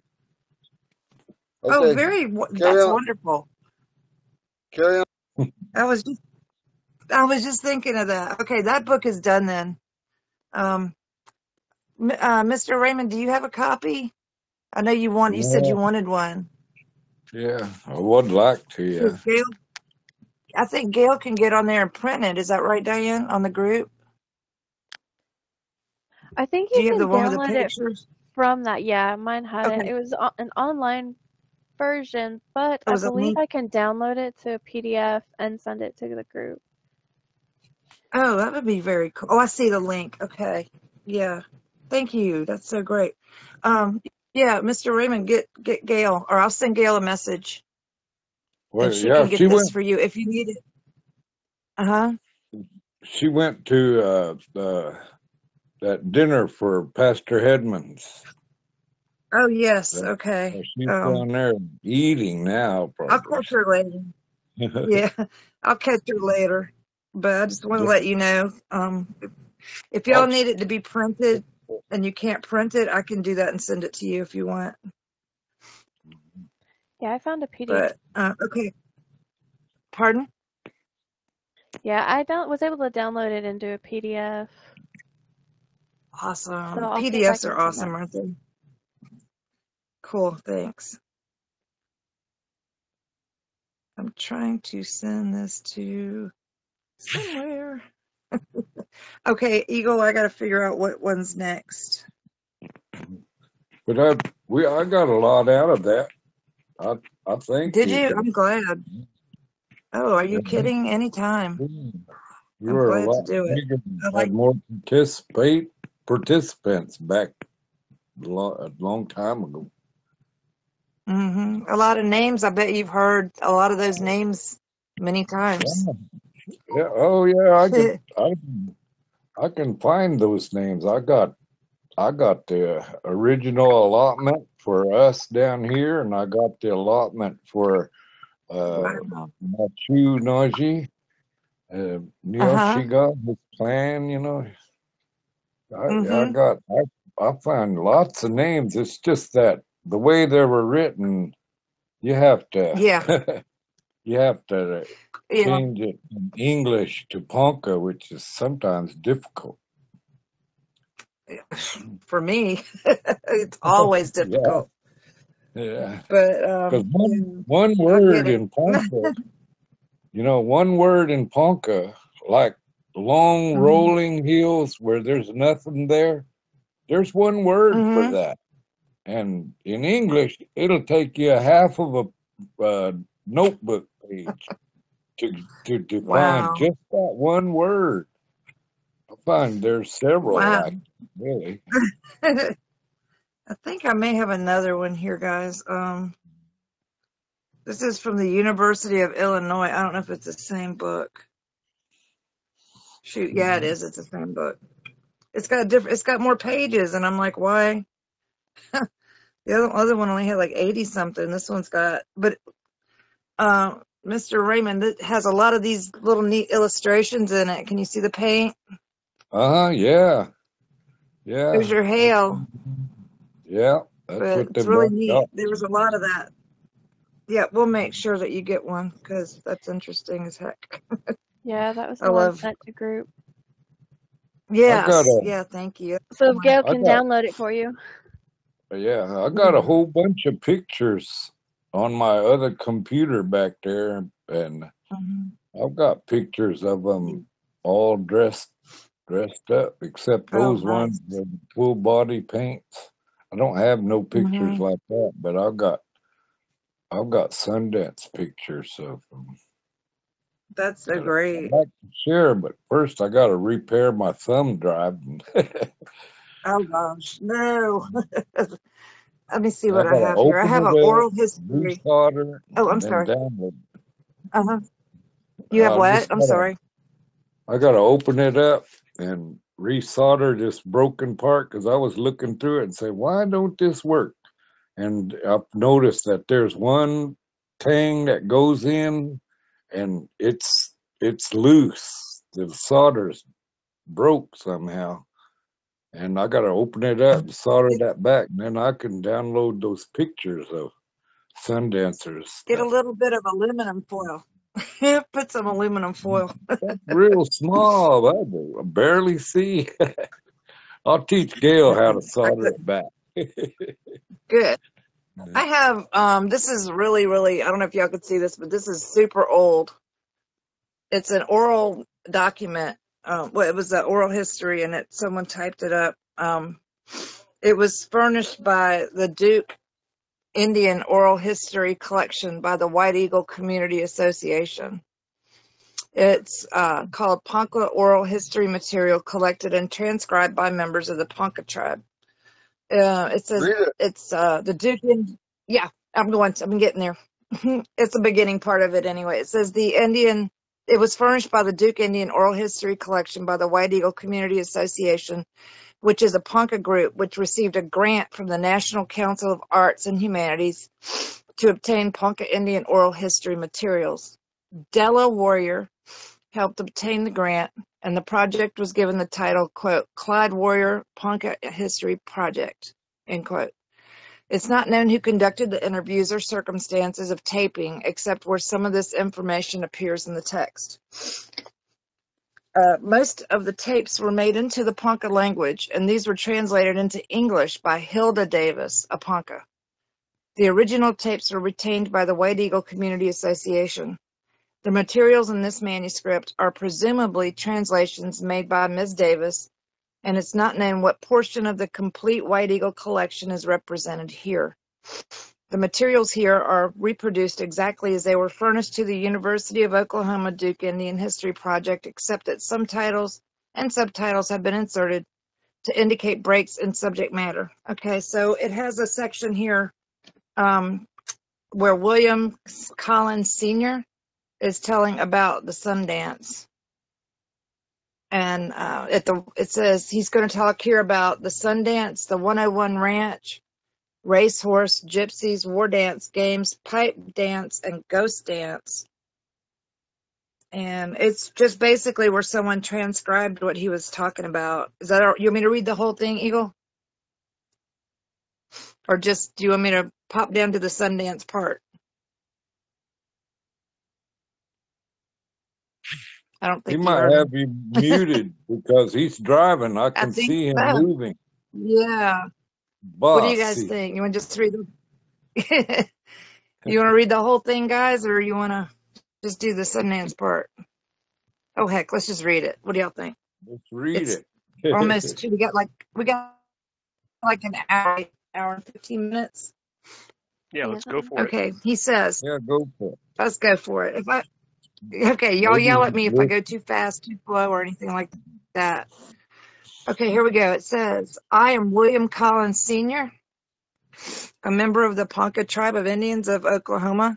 I am now 72 years of age. Hold on, let me see if I can find a date. Shoot. There's no date right off. Maybe it'll come. I was born July 17th, 1897. So someone add 72 to 1897, and that'll tell us what year it is. On this reservation. So he is 72. He was born July 17th, 1897 on this reservation. So he was born in Oklahoma. I attended Ponca Training School in 1903. I was 6 years old. This school was practically run on reformatory rules. Rules are very strict. Okay, this is going to get graphic about children. Is anyone particularly worried? Would anybody get some triggering or anything? Are we good? No, but yeah, anyone we're watching this good. video, pause it Because or skip this part. Yes, that's a good idea. That's very good. Thank you very much. I forgot we were recording it. So, trigger warning people, children and violence and boarding school stuff's coming up. So, if you want to stop, now's a great I time. can tell Okay. you some history on that. Yeah, I bet. Yeah, some of my people went too. I attended Ponca Training School in 1903. I was 6 years old. This school was practically run on reformatory rules. Rules were very strict. Boys played on their side and the girls on their side, I guess, of the room. We were not permitted to talk our own Ponca language. If we talked our language, we were punished by taking our playing privileges for 3 days. The older boys were punished by being strapped or locked in a dark cellar or dungeon. When they were taken to do wood splitting or chopping, they were chained to a 50-pound ball of steel. We were punished for all petty offenses, like going on the girls' side to get a ball, not sweeping clean, or mopping with a dirty mop. Offenses were committed everywhere. Large boys were punished for their petty offenses in their way, too. Medical treatment was not much, as we had the old Army doctors. Our whole school at one time was operated on for trachoma and ulcers, and even some who did not need this operation. Okay. Maybe it was the tonsils. I don't know. Smallpox hit the school as no vaccine was available, and children died like flies. Some children were stolen by their folks, and these survived. Well, so much for our schooling, as we could not go higher than the 4th grade or be 15 before we could go to Shalako, Haskell, or Carlisle Indian School. Let me reread that just to clarify. Well, so much for our schooling, as we could not go higher than the 4th grade or be 15 before we could go to Shalako, Haskell, or Carlisle Indian schools. Our food was not much. We had food that was practically U.S. Army rejects, such as hardtacks, prunes, beans, dried peaches, dried apples, oatmeal, and crackers. They always had bugs in them. We never did, excuse me, we never did know a good fried meat or bacon and eggs. Excuse me, we all had clipped heads, narrow-waisted shirts, and short uniform caps. Well, so much for our schooling. Now the Poncas were brought to the area around northeastern part of the state of Oklahoma. In 1879, in 20 days or stops, they suffered untold hardship. One of our main chiefs died there in the Quapaw area with many old people on account of the weather and bad water, which had minerals in it. So they looked for another place for better water and other facilities until they came to the present Ponca Reservation. They first built the Ponca Indian Agency at a place now called White Eagle Agency. Excuse me. From there, they chose different places to live in their teepees. This land of 100,000 acres was bought from the Cherokees, mixed bloods living in the Chickaskia River to the west side of the reservation. So the mixed bloods lived there on the west side of the reservation by that river. Full bloods settled along the Arkansas River, and some lived along the Bois d'Arc Creek, first time pronouncing that, or anywhere there was some water and some good grass and trees. I'm sorry? Yeah, that river is Chikaski. Oh, Yeah. Chikaski. They spelled it Yeah. really weird. And that creek is called Bodoc. Yeah, Modoc Creek. But okay, I know it's French, but the French didn't come. I didn't get it. Chikaski, they spelled it really weird. Yeah. They immediately built houses that were needed. Oh, I'm sorry. Go ahead. Do you have something else? Okay. I thought someone said something. Okay. They immediately built houses that were needed, such as blacksmith shops for shoeing horses and repairing and making wagons, supplies, and a carpenter shop to make homemade caskets and corrals for cattle for rationing purposes, and commissary warehouses for food rations. Next was a school building for the children, which was done mostly by Indian labor, overseen by a white carpenter. They made their own bricks for this school, and they had a sawmill making lumber for the school and the homes for the Poncas. After the allotment of the land to the Indian of 80 acres suitable for farming, 40 acres was given for pasture or for grass. 40 acres as a poor land, or a good 80 acres and a pasture of 40 acres. The lumber was used to build log houses, some of which were still standing when Ponca City came with their better grade of lumber. Some were stubborn or still lived in their teepees on their allotments. The agent was usually a cast-off or retired military man, majors and such, who were very strict. Okay. Remember, this is typed out as somebody speaking. I can't think of the word. So it's, spoken that way. Ponca Sundance. This is the legend of the Plains Indian Sundance ceremony, as told by Edward Packhorse Primo, translated by William Collins Sr., and also a member of the Ponca tribe of Indians of Oklahoma. This dance to the sun was brought here by the Poncas from the land of the northern part of Nebraska, from which the Poncas were removed in 1877. In parentheses, the Sundance was prohibited by the U.S. government in 1897 as it was too cruel, in parentheses. In the month of August, when the sun was at its highest and the moon was in full, the chiefs got together in council and talked about going into encampment for the annual Sundance. The appointed leaders, butchers, buffalo police, and invited various or surrounding tribes to take part in this 4-day affair. Okay, I think I read that a little wrong. The appointed leaders, butchers, buffalo policed and invited various or surrounding tribes to take part in this 4-day affair. The Standing Buffalo family, who had the Ponca peace pipe, were asked to be the first to put up their teepee and select a place for the camp. After this was done, the whole tribe pitched their teepees in a circle around this pipe teepee. Men were asked to build a circular brush arena for the dancers. This was done voluntarily. After this was done, the different tribes of Osages, Kaw, Oto, Pawnees, and Cheyennes, and Sac and Fox were given a place outside of the Ponca circle or camp, as they did not allow any tribe to camp in the Ponca circle of its own camp. When everything was in order, the head men of the camp elected 4 or 5 men to go and look for a tall, stately willow and cut and trim the tree of its branches, leaving a little at the top. This tree was the sacred tree and was found by a young warrior on a scouting mission. He told of finding a tree that was slight at night by some mysterious way and that the thunderbirds were using it for a roost. It seemed that this tree had 4 paths leading to it, or the 4 winds and the creatures that came to it left their skeletons and skulls at the base of the tree. So that is how the Poncas prepared to attack it and kill it like a human being. Afterwards, it was brought by horses and a wagon without a box and hauled to the west side of the Sundance Lodge. The main body of Poncas on horseback were with this group, following with their gifts to be given away at the tree-cutting ceremony. As the tree was hauled back to the camp, the warriors on horseback put on a sham battle. As the warriors came towards the camp, would you say that was called, Mr. Raymond, the sham battle? Had a word?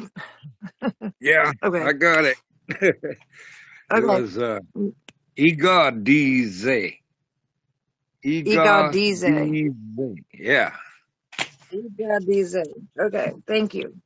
Okay, so they put on the Igadize, which is the sham battle. I'm going to try to remember to say that.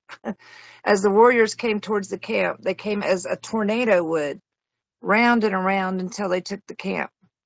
Every man had his horses camouflaged with grapevines and leaves, handprints of red, white, or black, eagle feathers on their tails, and broadcloth around his horse's throat, a good saddle or blanket, and their shields, and a high-powered rifle and 6-shooter for close fighting, and a scalp knife, war bonnet for the chiefs, and all kinds of ornaments for the warriors like roaches, eagle, hawk, and crow feathers.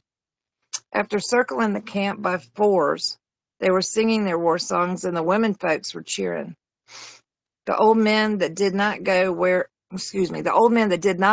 talking and encouraging the young braves and older warriors and complimenting them for the great thing that has happened this day. After they circled the Sundance Lodge, the drummers were there and sang the chief's songs, and white horse riders dance. This dance is in honor of the chiefs. Anybody helping or taking part had to give a gift worthy of the chiefs or something of great value to them, or to help someone whom they feel is in need. At this time, the young men made their horses dance just like a high school horse today. The old man or the older warriors made their horses walk backward and then forward at the closing of the song. These horses that were ridden in the sham battle were all given away to friends or to different tribes. After this, the participants of the Sundance went to their respective sacred lodges, where the leader had a special prepared last meat for the 4th day ritual. During the night, their clothes were taken away from them by relatives and given a sheet and a breechcloth, red bead ornament around their shoulder to their waists. I'm going to guess that's the bandolier. The sheet was worn during the day like a dress from the waist down, or a cover for the night. Articles furnished by the leader of the group was sage weed for the ankles, wrists, and hair, eagle bone whistles with an eagle plume on the end, painting of the participants according to their clan. Painting of their faces was most remarkable, as you could hardly recognize one from another dancer. After this readiness, you could sleep, preparing for the run, for the tree that was to be planted in the center of the Sundance Lodge.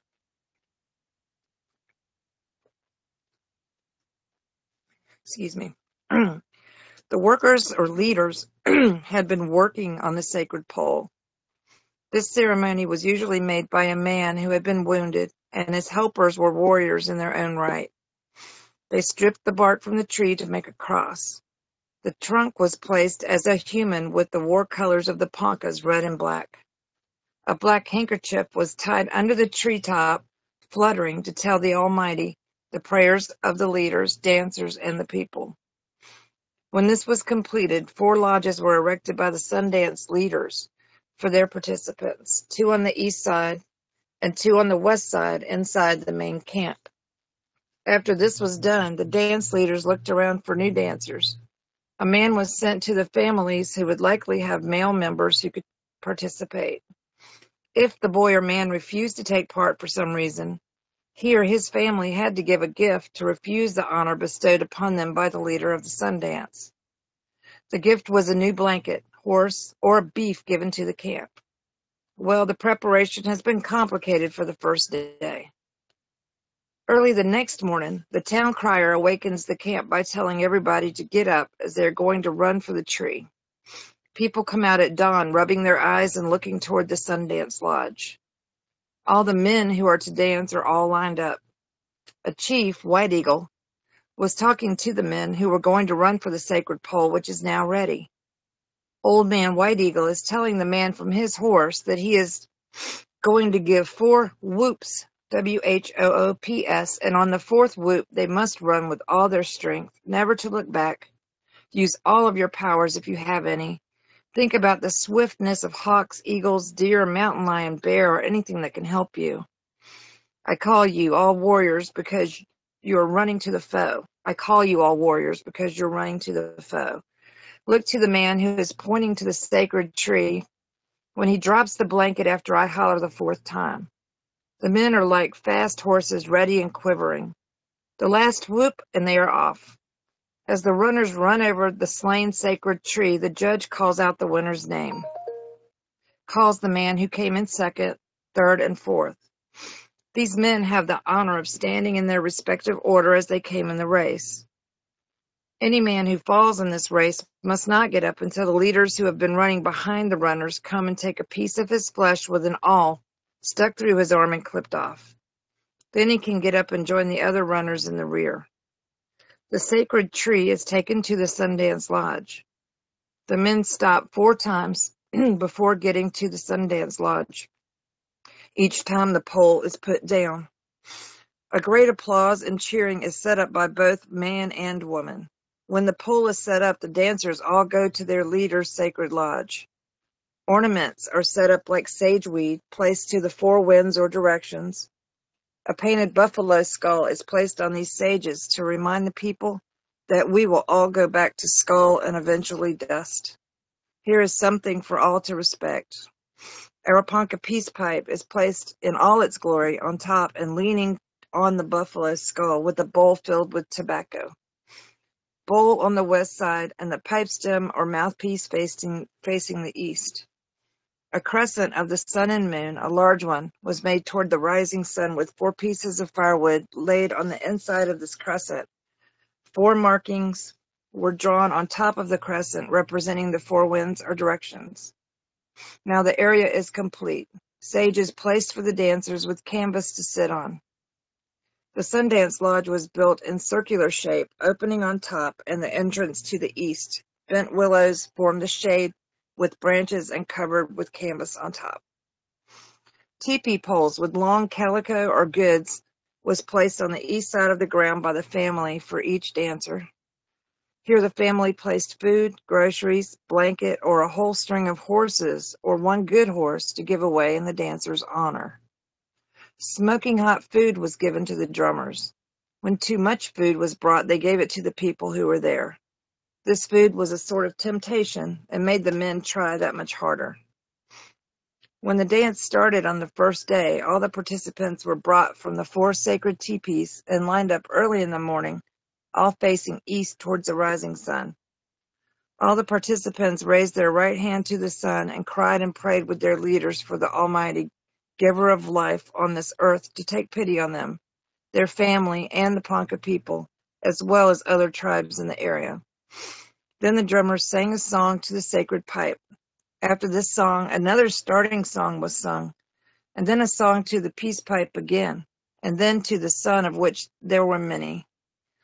They danced till noon and then took a short rest period. Then a leader would take his bunch of dancers and dance in a group, then go back to their seats. Then another group would dance the same way. Then they would all get up and dance 3 or 4 songs. This would keep on all day long, the men facing the sun all day, until the song was sung, ending the day. The men slept, all heading toward the sacred pole, the pipe skull, and the ornaments around the fireplace. At night, the Buffalo police patrolled around the tent or lodge to see that no deserters got away.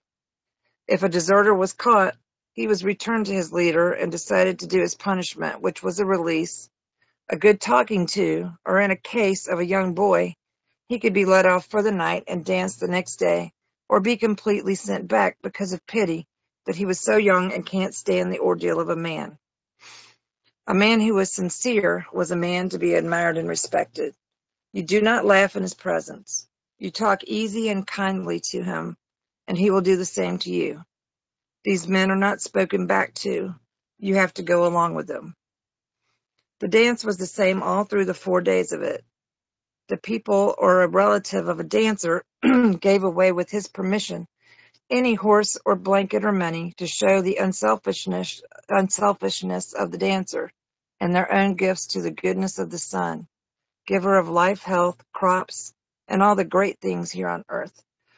When the dance was completed, the men were assembled near the sacred teepees, and the sacrifice of their flesh began. This was for the full health for the year, the health of relatives, crops, and food throughout the year. The relatives in good health and in poor health also gave up a piece of their arm as a sacrifice. And all AWL was punched through the skin near the shoulder, and the puffed part exposed was cut in a sort of a dip on the exposed part. Every scar on a shoulder represented how many dances a man or a relative gave sacrifice in their lives. After this, they were fed by a man who knew the job of putting a man back to his normal way of eating. A little food at first, just a pinch, about 1 or 2 inches square, just a little dab of meat, rice, a pinch of bread and fruit. For their first taste of water, this was before the food, a sage weed of 4 pieces was touched on each dancer's lips. It satisfied a man like a good cup of water. After this, more water was given, and then the food. When the main food was given to them and everybody finished, there was a little talk by the leader praising the men for their fortitude, faithfulness, and their completion of the great Ponca Indian sun dance. Then they all changed back to their civilian clothes brought by relatives, and the people broke camp and went to their respective homes. The Sundance Lodge and the sacred pole was left to the elements. Anyone need a break? Keep going? We all good? Good. Okie doke. Some tribes joined in this dance, about 3 or 4 Otos, some Pawnees, and Cheyennes. These people were honored, but the relatives got their gifts and put them away for them until after the dance.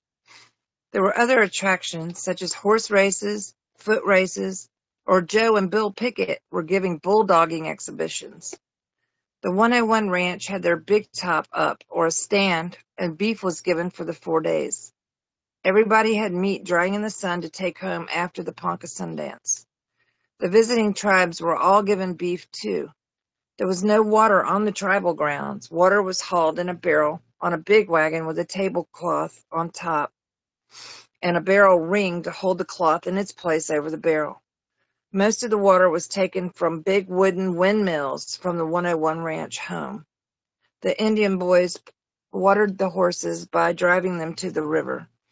There was a pond southwest of the camp, but it was kept dirty by the Indian boys all the time because they went swimming every day. Okay, experience riding a racehorse. Here's an incident that's typical of Indian life. Albert Waters and I went to see the horse races, about 10 or 12 in number. We went to where they were starting. We saw a boy there by the name of Snake. He told Albert and I that he was afraid of the racehorse he was on. Crazy me, I said, all right, I'll ride him. I was 12 years old, and my dad had gotten me a gentle horse and a good saddle. So I didn't have any business on a fast horse. This horse looked like a 15 or 20-story building when I was riding on top. Well, he told me to watch the man by the camp. When he twirls a blanket and it drops, it's time to go. I was afraid a little when I saw older boys on the other horses. Finally, everybody shouted, "Get ready." We got in some kind of a ragged line. Excuse me.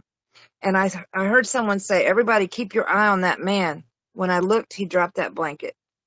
Everybody went, so I joined in. Boy, this white racehorse was fast.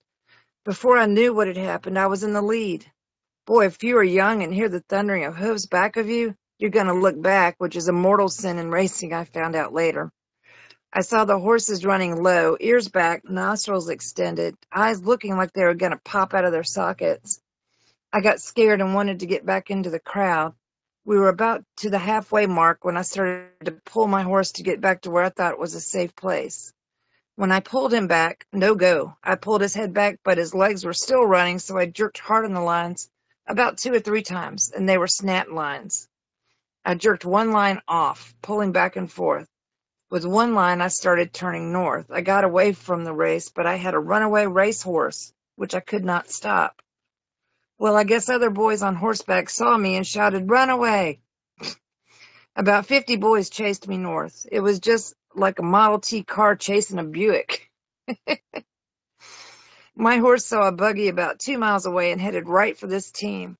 I jumped big rocks, ditches, and what have you on a prairie. I turned the line loose and hung onto the horse's mane. No chance of jumping. Why, I might as well jump from a modern car at 50 or 60 miles an hour. Well, I ran into the 2 old Indians who had been to see their homes to see if everything was all right. I ran into the horses full speed. He nearly knocked the poor horses into the Salt Fork River. I went into the front part of the dashboard onto the tongue and the bow. Boy, my nose was bleeding.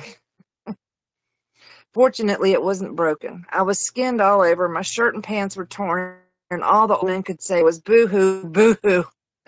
In Ponca, boo-hoo meant something like, oh my gosh. Well, they caught my horse, tied him with their horses, and I got in the back. I did not know what to do, cry or catch hell from my father and mother. I knew they would punish me by taking away the privilege of riding again. I felt pretty bad. Finally, we met my dad and grandfather in a single buggy. They asked the old Indians, how is he? They said I was all right except for my bloody nose and being skinned up some. So I changed buggies and went back with my father. I thought he would get after me, but he didn't. He said, "Son, you had your own horse and saddle. Why did you ride a horse that you did not know?" I could not answer. When we got back to camp, it seemed that all my relatives were there. Some of the women folks were crying, but when they saw I was all right, they wiped away my tears and spoke gently to me. I went into the teepee and covered my face and body, sitting up as people came to see me. This way I saw no one, as I was very ashamed and hurt. My father went and told one of the town criers that he was sorry that this had happened to him and his family, and was glad to know and see that I was not hurt too bad. He said he gave a beef in my honor to the people. We had some cattle, and I knew he would make his word good. So that is the one incident. Oh my goodness, I'm sorry. So that is the one incident that I wanted to tell you.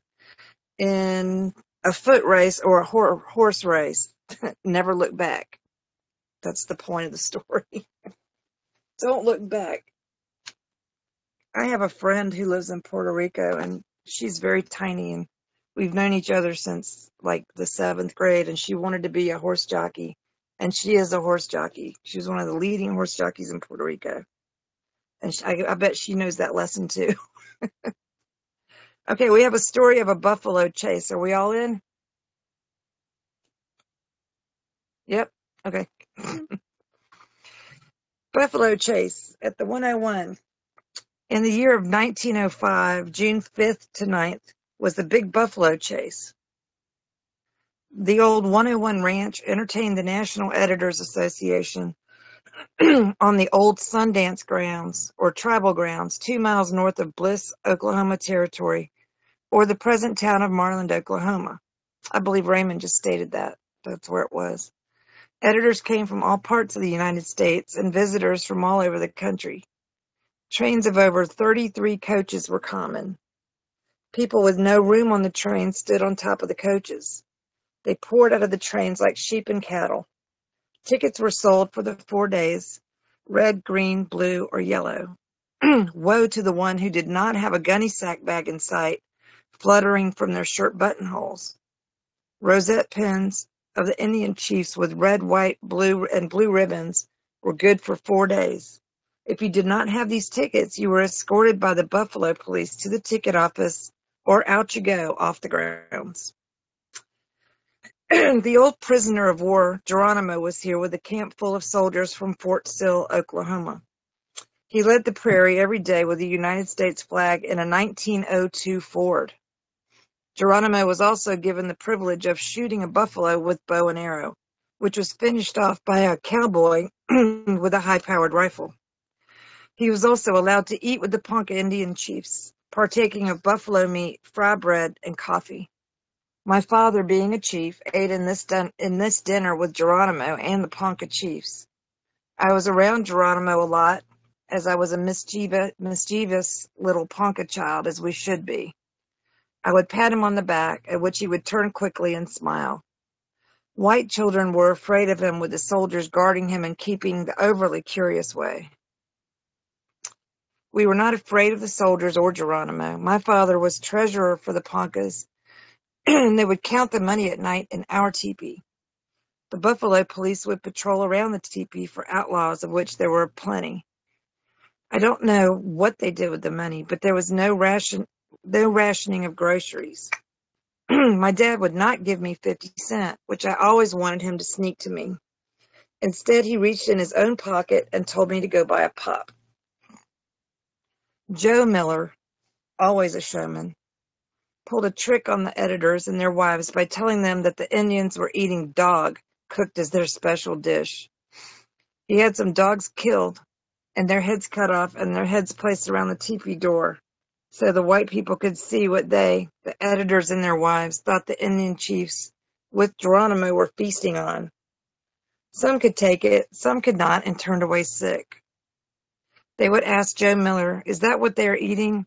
And he would tell them that the dog is their favorite food for the visiting man, in whose honor they were eating. I guess that should have been like a warning right there. I didn't know. The chiefs, let me have a drink. I'm sorry, guys. I don't know what's wrong with my throat.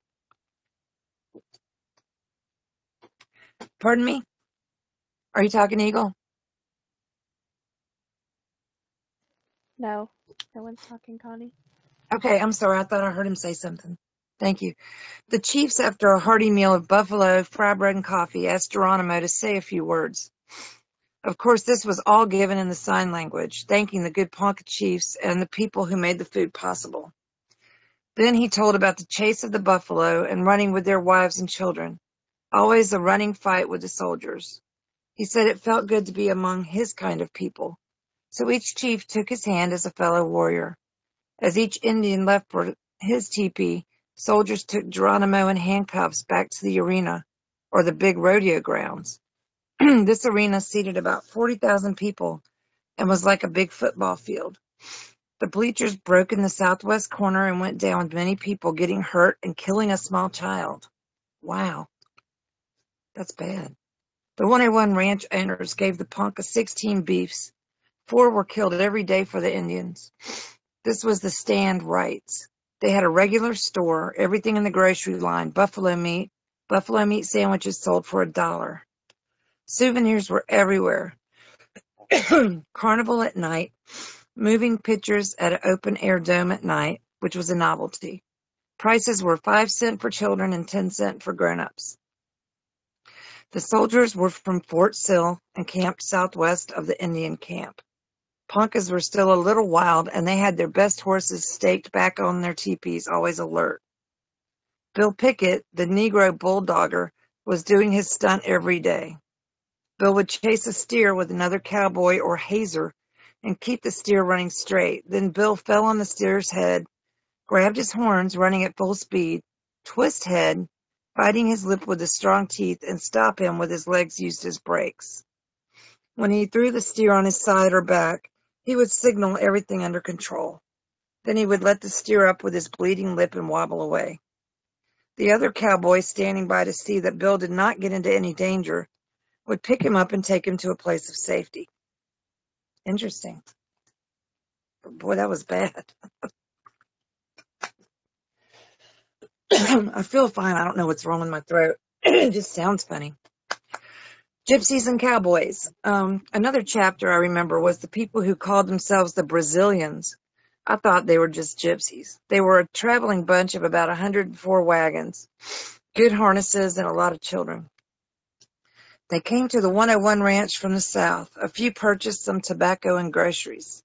While this was going on, others came in, and clerks and the Negro butcher could not handle the people, and they helped themselves. The store operator and employees had to run for help from George L. Miller.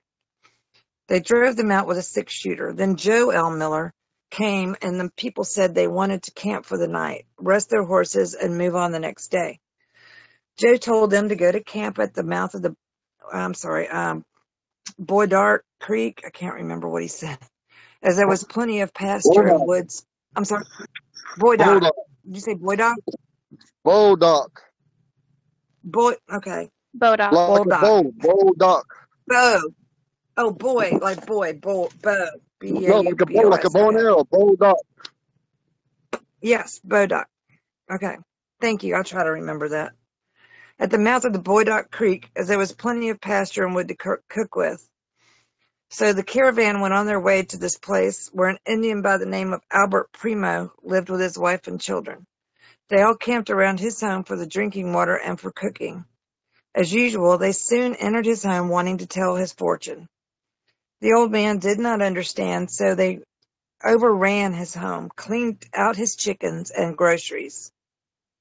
The 101 ranch was the closest he could think of as they leased his land. So he took his family by buggy, lucky to get away. Joe Miller told him the people would move on in the morning. He told the old Indian that he would give him the groceries that he had lost and some chickens. Well, the old man, Mr. Primo, had to sleep somewhere, so he went to his relatives up north about 3 miles. When daybreak came, the gypsies were still there, so the Indian went to the 101 ranch to tell Joe they were still there. Joe told his cowboys to go over and tell any of them to move on or scare them into moving. All the cowboys were glad to do something for a change. So they all went there and told them the big boss said to move on. Some had not caught their horses and were slow. Some were cooking, feeding the horses, and hooking up their horses to the wagons. As usual, somebody shot into the air to scare or hurry them up, but this only started the fireworks. The cowboys started shooting to hurry them up. Some people got wounded here and there. One baby died. I don't know whether it was shot or if it died from natural causes. Well, anyway, there was confusion everywhere. The men folks were trying to catch their horses. Some were pulling out and away from this place. They assembled on the Ponca cemetery, their wagons stretching all the way from the north gate to a good 1/2 mile south. They all stopped here to rendezvous. Some men went to look for a phone. There were only 2 or 1 at the 101 ranch and at my grandfather Charlie Collins's place. A man came to our house and said he wanted to call all the doctors and nurses in town, as many people needed medical attention. After he got through, he asked my dad to take him back to the cemetery. I did not want to, as this man was shot in the upper lip and looked pretty rough to me. And the old man said, "Take him back." I said my horse didn't ride double, but he said that was all right. So he jumped on behind me and my horse started bucking, but he was a good rider and held me from falling off. My horse soon quit bucking and I took him back. When I got there, some women came crying with a baby in their arms and showed it to him. He got off my horse and stood on his hind legs and wheeled toward home. I took like a sacred rabbit. Okay, I guess that means he ran. I don't know. Well, I went down the hill full speed until I met the doctors, nurses, and sightseers. And I turned back to the cemetery. I remember seeing Dr. Panton, Panton, Dr. Robertson, and some other doctors. They got busy and started treating women who were shot through the legs and finally turned away bashfully and started flirting with the little gypsy girls. I don't know where I picked up Albert Waters, but he was riding double with me, so we went sightseeing. The doctors had done their job and wanted their pay for their services, and here's where the trouble started again. It seems like they thought the fees were too high or they had some misunderstanding. These people did not have too much education and did not understand where they had to pay individually or for the whole train. Finally, they took the matter to the Queen. Boy, did she tongue lash the doctors, even bringing about the shooting, which she said the cowboys should be made to pay. She said, if my man did not take my gun, I would have killed me some cowboys this morning. Quote, end quote. While the woman was talking, the doctors, men and everybody was trying to say something. The doctor told her the fee was $100. The Queen reached into her bag and threw the $100 in gold at Dr. Panton's chest. He would not pick it up, but amid the loud profanity, somebody picked it and gave it to the doctor. After this, everybody started moving again towards Ponca City. The police turned them away from the city as they were a troublesome bunch of people. They stole every place they watered their horses or purchased eggs or milk for the children. The last I heard of them, they had stolen a saddle, chickens, and groceries from some more Indians, but these were recovered by the sheriff of Newkirk and brought back to the Indians here in Ponca City. And that's the end of that story, which is kind of crazy. Okay, so back to Excuse me. the things that we read. It's just giving some information that were translated by Ponca. And I hate to say that, but a lot of these books that are wrote, they got half truths to them or partial truths and stuff. Yeah. And these books Yeah, that we read, they were translated by Ponca interpreters, what they call Ieska. Ieska means the interpreter or translator. So back to what it is. We're inviting all the Poncas from Nebraska and all over the United States. Our second annual Sundance will be held starting on June 22nd, 23rd, 24th, and 25th. It'll end. And we'll have a big dinner that day, but we'll be feeding every single day.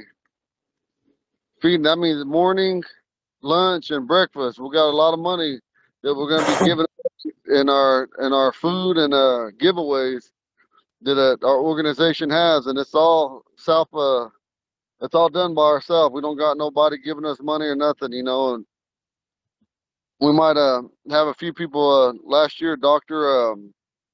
Anitra Warrior donated money, and Secretary Treasurer Carla Carney donated money, and various other people helped out a little bit with our food and costs. So we're real thankful for that. And if people feel it in their heart to help donate, we got Cash App or different things we do for that. But mostly it's all our money, all our work money, everything we're working for, we donate it to that. Last year I gave everything I had to help put this on, and I also lost my job over it through the tribe based on they didn't want us to do it. But like I said, I'm gonna give you a little history. My grandfather, Sylvester Warrior, is one of my grandpas. His son, he's got 2 surviving sons left, and he's got 4 surviving children. The oldest being Grandpa Vincent Warrior, or Vincent Bold Warrior, Sherman Bold Warrior, and his 2 daughters are Wilma Bold Warrior and Anita Bold Warrior. And when they had when the government brought us down here, they took 4 ceremonies from us. They took our sacred pipe, said we couldn't do that in the public, and we still have that pipe to this day. I can't tell you where it's at, but it's used the way it was instructed, and songs are sung before and after it's used, and it's blessed with a cedar and kept in a certain way by one of our elders. And he's also a fluent speaker. And they took that Niniba Wakube. That's the only thing that we call a sacred pipe. Everything else is a Niniba K or Niniba Ka, or used in a different way, but we don't add that Hube or Wakube on the back of it. And then they took our Sundance, Mi Idambi Wachi. They took that from us 109 years ago this year, but 110 years ago this year, but last year, the 109th year, we brought it back to our Ponca people. And every elder that we spoke to was on board and didn't have no things to say, don't put it away, except our chairman said he just wasn't going to support it, and that was fine. And we had other council members that said they were going to come. We had a couple come and look on, Councilwoman Carla Carney, Councilwoman Matilda De La Garza, And Robert Collins pledged to come, but he didn't show up. You know, maybe he had some kind of business or whatever it may be. I don't know, but he didn't show. And we had Ponca outers, and one of our peyote men came named Dwight Buffalo Head. And, you know, he supported us, and to this day, we need prayer requests for him because he's going through a lot of hardship. His name's Dwight Buffalo Head. It's my uncle, my mother's brother. And he's going through a lot of hardship, but I know that no matter how sick he is with cancer, go on, get out of here. I'm sitting here, all these dogs are sitting behind me, and that puppy's crying because I won't pet it. Maybe I should pet it, but I ain't. And so, anyway, I know my Uncle Dwight will be there in whatever state he's in, and depending on how sickly he is from his heart and his cancer, you know, we're going to be dancing for him, people like him. We're going to be dancing for them children that are orphans. We're going to be dancing for the missing and murdered women of our indigenous Native American tribes. We're going to be dancing for those that given up. We're going to be dancing for those that are struggling with meth addiction, alcoholism, those that have been raped, those that have been molested, those that feel like there's no hope left. I'm 44 years old this year, and I'm going to be dancing. That's a young man's dance, but a majority of us in that deal are over 40. My daughter last year, she danced, and she was 12 years old. She was the youngest woman Ponca dancer in the history of our people. Now, give all that. We need to see a call.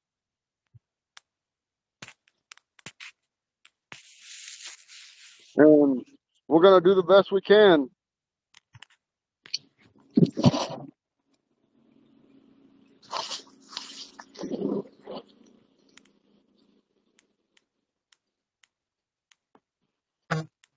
I think there's some more about the Sundance. Thing to happen for our people. I know that you guys are just reading the stories of over 100 years ago, but we brought it back to our people. We're praying for Ponca unity from the north to the south, from the east coast to the west coast. We're praying that our Ponca people come home. Even though up north they still live up that way, but all our ceremonies were brought here. All our bundles were brought here. Our ceremonies are still carried on today, and we want to share that with our Ponca people from all over the Turtle Island.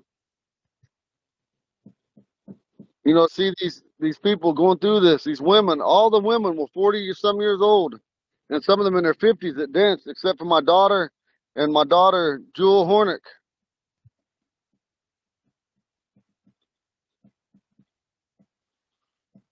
You know, Gail came and watched, Grandpa came and watched. You know, hopefully we'll get them to dance. Even if Grandpa Raymond, even if you come out there and dance a few rounds, you'll be our oldest Ponca member to date dancing. And that's what I had in my vision, that there would be men dancing that older than me on my left and right side of me. It's hard to speak about this stuff without getting emotional. Don't ever forget who you are. Don't think, no matter how far you are, don't think because you're mixed with other tribes or with other races. Don't forget who you are. You're Ponca. You are Ponca. In this class here, you guys are the front line holding our language. Don't give up. When you feel like giving up, ask God to give you strength. Tell him. And God help me. I got hardship in my life, but you know that already. That's what I just said. I'm not a fluent speaker, but do I know that language? I do. I was taught by my loved ones. I was taught by good elders. I was taught by a lot of men. My greatest teacher in this Ponca language was, to date, that carried me further than even my own great-grandfather, Simon Horse Chief Eagle, my grandmother, Annabelle, my grandmother, Ivy, Little Standing Buffalo Rod, my grandmother, Aline, Little Standing Buffalo Rod, my uncle, Harry Buffalo Head, Lingay. Wongade, Dingai, they're all gone, except for Grandpa Lewis. Grandpa Lewis, you know, he's a great man. I don't care what nobody says about him. I'll always stand in his stead for him. When he needs help and calls on me, I'll always be there. Until God said, come home, I'll be there for our people. I'll stand there. I might not be never anything much more than I am today, just a helper, but that's okay. I don't have to be a head man. I don't have to be a chief. I don't have to be a clan leader. I don't have to be the one that's always talking. I'm happy with just helping and giving information to our Ponca people. And I hope that someday I could meet some of you in real life. I hope that someday that we could share water, share food, share smoke. In the old days, when a Ponca smoked with somebody, gave them water, gave them food, they were protected.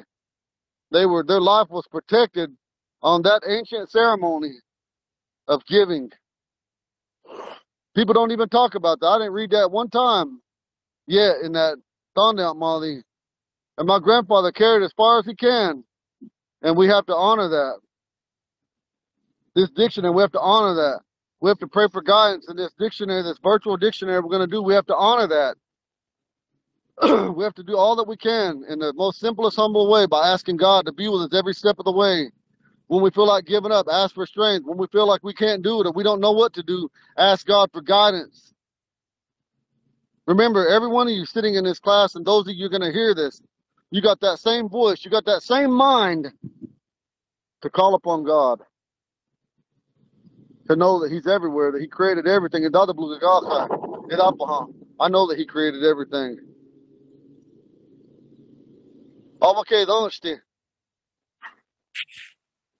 Everywhere. I know that. You guys know that too. And don't ever forget, I'm not saying believe in a Christian Bible. I'm not saying believe in Buddha or Muhammad or anybody. I'm not disrespecting that either. What I am saying is don't forget your prayer life. And those of you that I get to help and encourage to pray, I'm honored to sit here today with you, to hear you pray. I'm honored here today to know that you guys are making that attempt because it's hard. It's hard. It's a hard way to live. It's a hard way to live. And I do the best I can. I got people talk about me. You're going to have people talk about you in your lifetime. But the thing that you can do is pray for them. Ask God to uplift them, to enlighten them with peace, happiness, and with thanksgiving because it's really difficult. And this year, down here, we'll be divided on this dance, but all we could do is pray for those to come. We're not trying to say, look at me, look at me. We're trying to say that we see the need of these children with no guidance. We see the need of these young teenagers that are starting to do meth, that are starting to drink, that are starting to kill each other, that are starting to have babies and not know what to do with them. These mothers that might not have their man or their husband supporting them, might be beating them, might be doing horrible things to them, making them have sex with other men, wanting them to do horrible things, giving them brutal beatings. And maybe the man, the husband or the man himself or the boyfriend, maybe he's getting beat down every day and saying, you ain't nothing, you ain't never gonna be nothing. Look at you. We need each other. We need men and women to uplift each other. We need the husbands, the boyfriends, the wives, the girlfriends to encourage one another. When you guys see somebody in need, help them. When you see somebody like they might be hot, if you ain't got nothing to give them, go get something for them to drink. Drive back around or walk up to them. Offer them some water or something to eat. They might not have ate nothing. They might not have no water to drink. But today, we're starting to forget about each other, just as a lot of us have forgotten about God, and we have to bring that back. We have to start doing our best to encourage one another. I gotta move, the sun's falling on me. We gotta encourage one another. When I was young, I used to cut wood for elders that still had burning stoves. When I was young, I cut their grass. They used to always give me water. They used to ask me if I wanted money. I tell them no, and they said, well, you want something to eat? Or a lot of these old ladies, it makes me sad thinking about them. I could name them all. I used to cut their grass. They used to bake me cookies. They used to bake me pie because their sons were off working, or their sons were in the army, or their sons were in prison, or their sons might have been doing whatever they was going to do, but they weren't helping out their mothers or their fathers. But God gave me the blessing to be around them fluent speaking Poncas. Not all of them were fluent, but some of them. To be around them and to be able to help them and be able to do all I could for them. You know, today, I told somebody, there's not very many that's left to speak for me in that way because they're all gone. Makes my heart sad.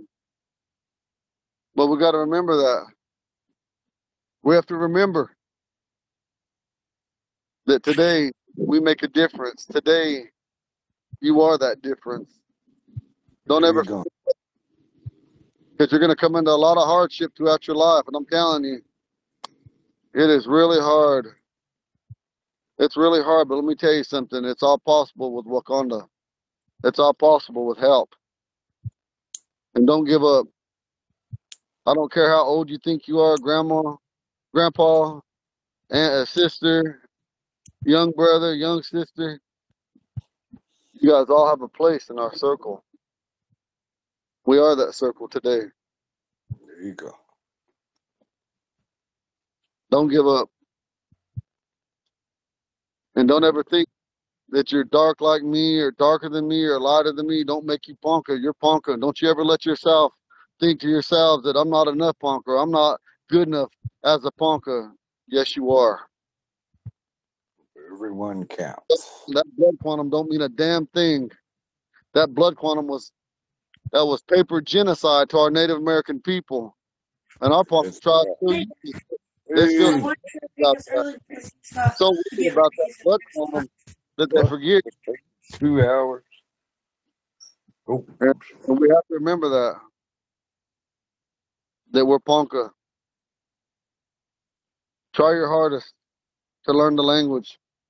You know, down here, there was somebody talking bad on me because I'm teaching the language. They do that because, like I said, you got to remember something. You got to remember something. It don't matter that I'm dark. On my father's side, he's Potawatomi. He's Yankton, Dakota, and he's Ponca. But my dad is almost all Ponca like me. But it doesn't matter. Down here, the clan system, it shows us that you follow your father's side. Grandpa Lewis was talking about that this Ponca tribe can make a resolution to make it maternal that we all follow our mother's side. We would, if we did have done that a long time ago, it would have saved our clanship today. It would have saved our clan system. But even though if we did that today, it would kill off some clan members because their dads are all Ponca, but their mothers might be another race or another tribe, and it would void them out. And so we have to pray for what we are and just be glad that we're Ponca. And be glad that we're half breed clan. Glad that you're Hisida. Be glad that you're Wajaji. Be glad that you're Wasabe. Be glad that you're Likida, Monkan, Nika Pashna, Nuche. Be glad. look, I don't want to mean to interrupt, Go ahead, Grandpa. but I'm getting ready to go over there to the dance, Goose Water dance. I only Okay. got one ride, and he's here, so I have to log off. But just everybody remember, love one another. I'll see you when we meet again. Monday, ain't it? Yeah. Monday. Monday. Oh yeah, body parts. I'm reading those now. We're gonna go over body parts. Yeah. Okay. Well, chiwi tombe tomike. Oh, ega, Steve. Who?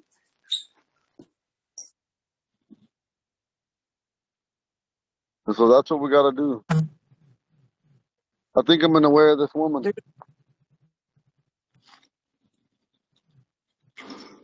I've got one more little page about Sundance if you want to read it, Eagle. Go ahead, read it. We It's got really 15 short. minutes left.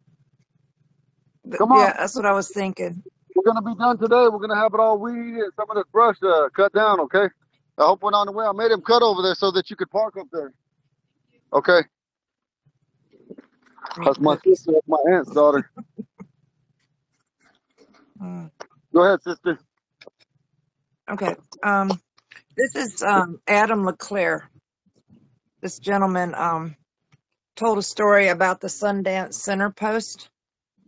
It was taped by Sylvester Warrior, but I do not have the tape. Oh, well, we just lost the whole thing. Yeah, I don't have the tape, so I think you have to go. I have to find it. I don't know. Like, I don't have it personally. I have to locate who has it. Let's see, I just lost my whole contraption. Okay. Yeah, stay. Okay. Adam LeClaire Sundance Center Post, taped by Sylvester Warrior. The story I'm going to tell is a hand-me-down story. The story relates to the Sundance. This concerns a tree which had supernatural powers. A young man was out alone in a wooded area and came upon a tree that had 4 paths leading to it, north, south, east, and west. There were carcasses of animals, all dead at the path of this tree. Animals, birds, and even bugs. So he went back to his people and elders and reported his findings. The people had some members to go see this great tree. They figured that God made this tree possible and have had the Sundance since. No matter whether on a hunt or any time when the blue plant or foliage of a certain plant turns blue, the time is ripe to put on the Sundance. When the Poncas were first brought down from their Quapaw reservation, they had dances at various places with no special name, as the Allotment Act was not in force. During one of these dances, a group of older members of the tribe gathered at the present tribal grounds north of the present town of Bliss or Marland, Oklahoma. The old men selected 2 young men to go in search of a tree to be used in the Sundance ceremony. One of the boys, or a scout, was sent in search of a certain tree about 20 foot in height. He ran to the timber, dodging, falling, and stalking as if he was looking for an enemy. When he found the tree, he marked it with his hatchet or war club and returned to his elders to report that a suitable tree had been found. He comes back staggering and completely exhausted, falls down, and when he revives, the men praised him and said, "It is well done. Which way is the tree facing?" And which way is the tree facing? And he said, "It's facing north. So we will attack it from the south side to catch him unaware. We must treat it as a human being because it has miraculous powers." Then the tree was cut down and taken back to the camp. And that's all there is to that little story. Adam LeClaire.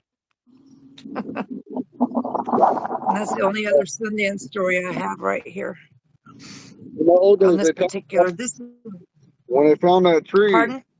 when they found that tree in the old days, it was a Ponca man that found it. Come on, get the hell out of here.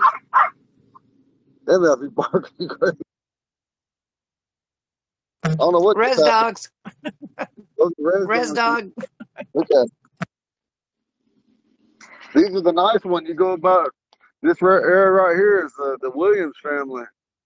Anyway, there's probably about, I don't know, 6, 7, 8 settlements out here, 6 to 8 settlements out here. And anyway, they all live out here. But some of them got dogs that'll get you, for real get you. I'm glad they didn't come over here. I'm watching for them. That's why you keep seeing me look around and listening. But yeah, and so anyway, remember that it was a Ponca man that found that tree. And that tree today, that sacred tree, that our son that started after that, it was the Ponca man that found that from the Moncon clan, and I forgot his name. I got it wrote down somewhere. Anyway, that tree was on fire. And that tree was on fire. And when he ran back at that time, we had a great assembly, they say. And that assembly, some say, was when we had that wachi, that pipe dance ceremony, when it was the Ponca, the Omaha, the Oto, Cheyenne, Arikara, Pawnee. The Osage say they were there too. And it was a deal that we got together because of the Great Sioux Nation. Get the heck out of here. And the damn dogs are jumping on my back. Go on. Go sit down. Go sit down. Anyway. Anyway, I love dogs. And so back to that. And he went back and we had that great council going on, and they had runners coming from all over because they seen that man running. You know, they had runners all over because whenever there were lookouts, they're called Wadambe or Wadamba. They're scouts. And they were looking for the enemy. They're always looking for the enemy. The second thing they're looking for is game, buffalo, or herds of elk or deer, whatever. But anyway. And so that tree was on fire. And so that tree was considered the enemy. And then when they raced back to what they call Kikinange, they raced to it. There was a Ponca man that was the first one to touch it as well. And they say that he was from the Moncton clan, but all we know is these stories that were handed down to us. Some of them wrote down, some of them wrote differently. I don't know what's true, what's right. All we can know is fragments, or even if it's a whole story, it's from one side of it, one individual. And I ain't saying it's wrong or it's right, but we got to remember all that. And so, anyway, Yeah, I actually found another one.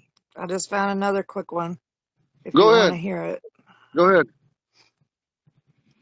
It's really crazy how all this is organized and how it's, let me see here. Still getting there.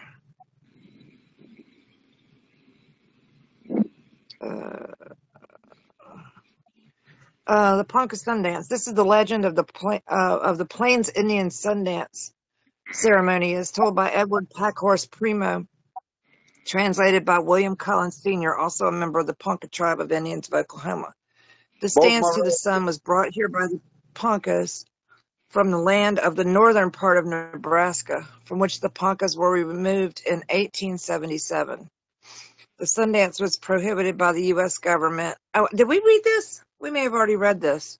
we In didn't read that. 1897, as it was, yeah, I think we did. Hold on, there's another one then. You didn't read it today because you didn't mention them guys. I ain't never heard you read any story by old man Pat Course Oh, and then by okay. Collins. I just remembered that. Okay, maybe I read it to myself. The Sundance was prohibited by the U.S. government in 1897 as it was too cruel. In the month of August, when the sun was at its highest and the moon was in full, the chiefs got together in council and talked about going into encampment for the annual Sundance. The appointed leaders, butchers, buffalo, police, yeah, I'm pretty sure I read this today. The appointed leaders, butchers, buffalo, police, and invited various or surrounding tribes to take part in this 4-day affair. The standing buffalo family who had the Ponca peace pipe were asked to be the first to put up their teepees. Do you remember that, Eagle? You I didn't think I read it. read that already. You didn't read it. Okay. All right, we're asked to be the first to put up their teepees and select a place for the camp. After this was done, the whole tribe pitched their teepees in a circle around this pipe teepee. Men were asked to build a circular bush arena for the dancers. This was done voluntarily. After this was done, the different tribes of Osages, Kaw, Oto, Pawnee, Cheyennes, and Sac-and-Fox were given a place outside of the Ponca circle or camp, as they did not allow any tribe to camp in the Ponca circle of its own camp. When everything was in order, the head men of the camp elected 4 or 5 men to go and look for a tall, stately willow and cut and trim the tree of its branches, leaving a little at the top. This tree was the sacred tree, and as was found by a young warrior on the scouting mission. He told of finding a tree that was slight at night by some mysterious way, and that the thunderbirds were using it for a roost. It seems that this tree had 4 paths leading to it, or the 4 winds, and the creatures that came to it left their skeletons and skulls at the base of the tree. So that is how the Poncas prepared to attack it and kill it like a human being. Afterwards, it was brought by horses in a wagon without a box and hauled to the west side of the Sundance Lodge. The main body of Poncas on horseback were with this group following with their gifts to be given away at the tree cutting ceremony. As the tree was hauled back to camp, the warriors on horseback put on a sham battle. As the warriors came towards the camp, they came as a tornado would, round and round until they took the camp. Every man had his horse camouflaged with grapevines and leaves, handprints of red, white, or black, eagle feathers on their tails, and broadcloth around the horse's throat.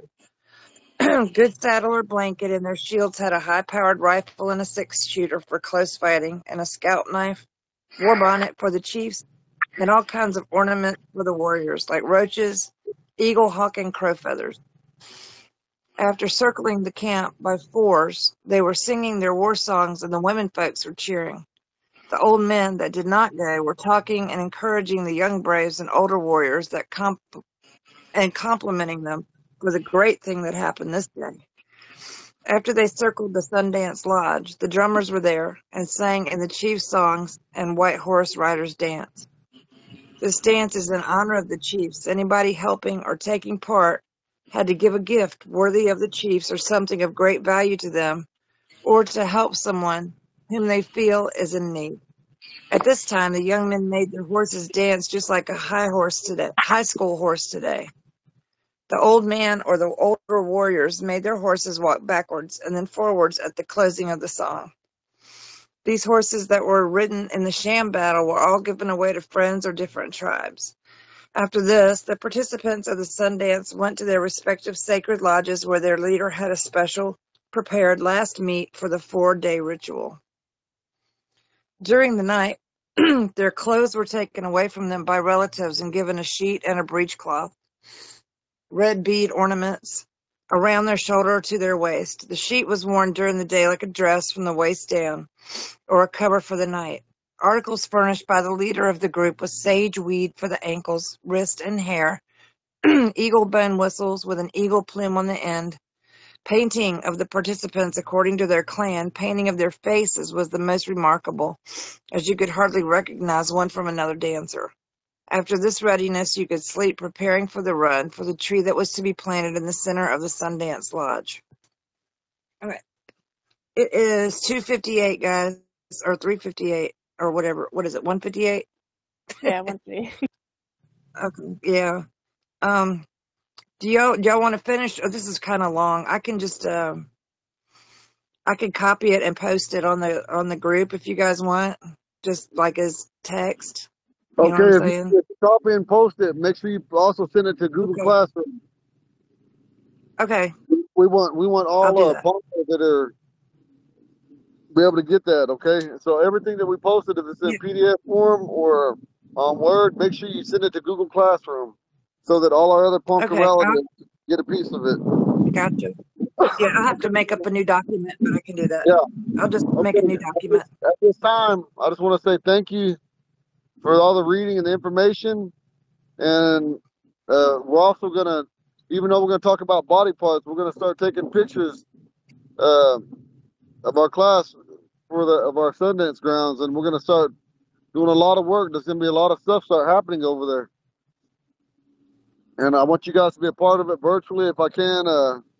And if I can't, you know what? It just don't worry, we'll be there. We got this. Yeah, thank you. Thanks for everything you guys are doing. Yeah. Rob, can you go ahead and That's pray us out, awesome. brother? I'm a mute. Yeah, sure. Yeah, sure. So thank you, Connie, for being able to read those stories, and thank you for those stories actually being written for us for a history. Thank you, Eagle, for taking the time out to teach us, and for all of our family members who were unable to attend. May they have a great weekend, and thank you for all the things we're thankful for, I suppose. All right. Have a good weekend, everybody. That was beautiful. Thank you so much, Robert. It was nice to see you guys today. It's good to see you, Connie. You too. Oh, boy, Eagle flew out of here, didn't he? I think he's Y'all have a working good on one. I'll see you. it. Bye. Yeah. All right. Bye-bye, sweetheart.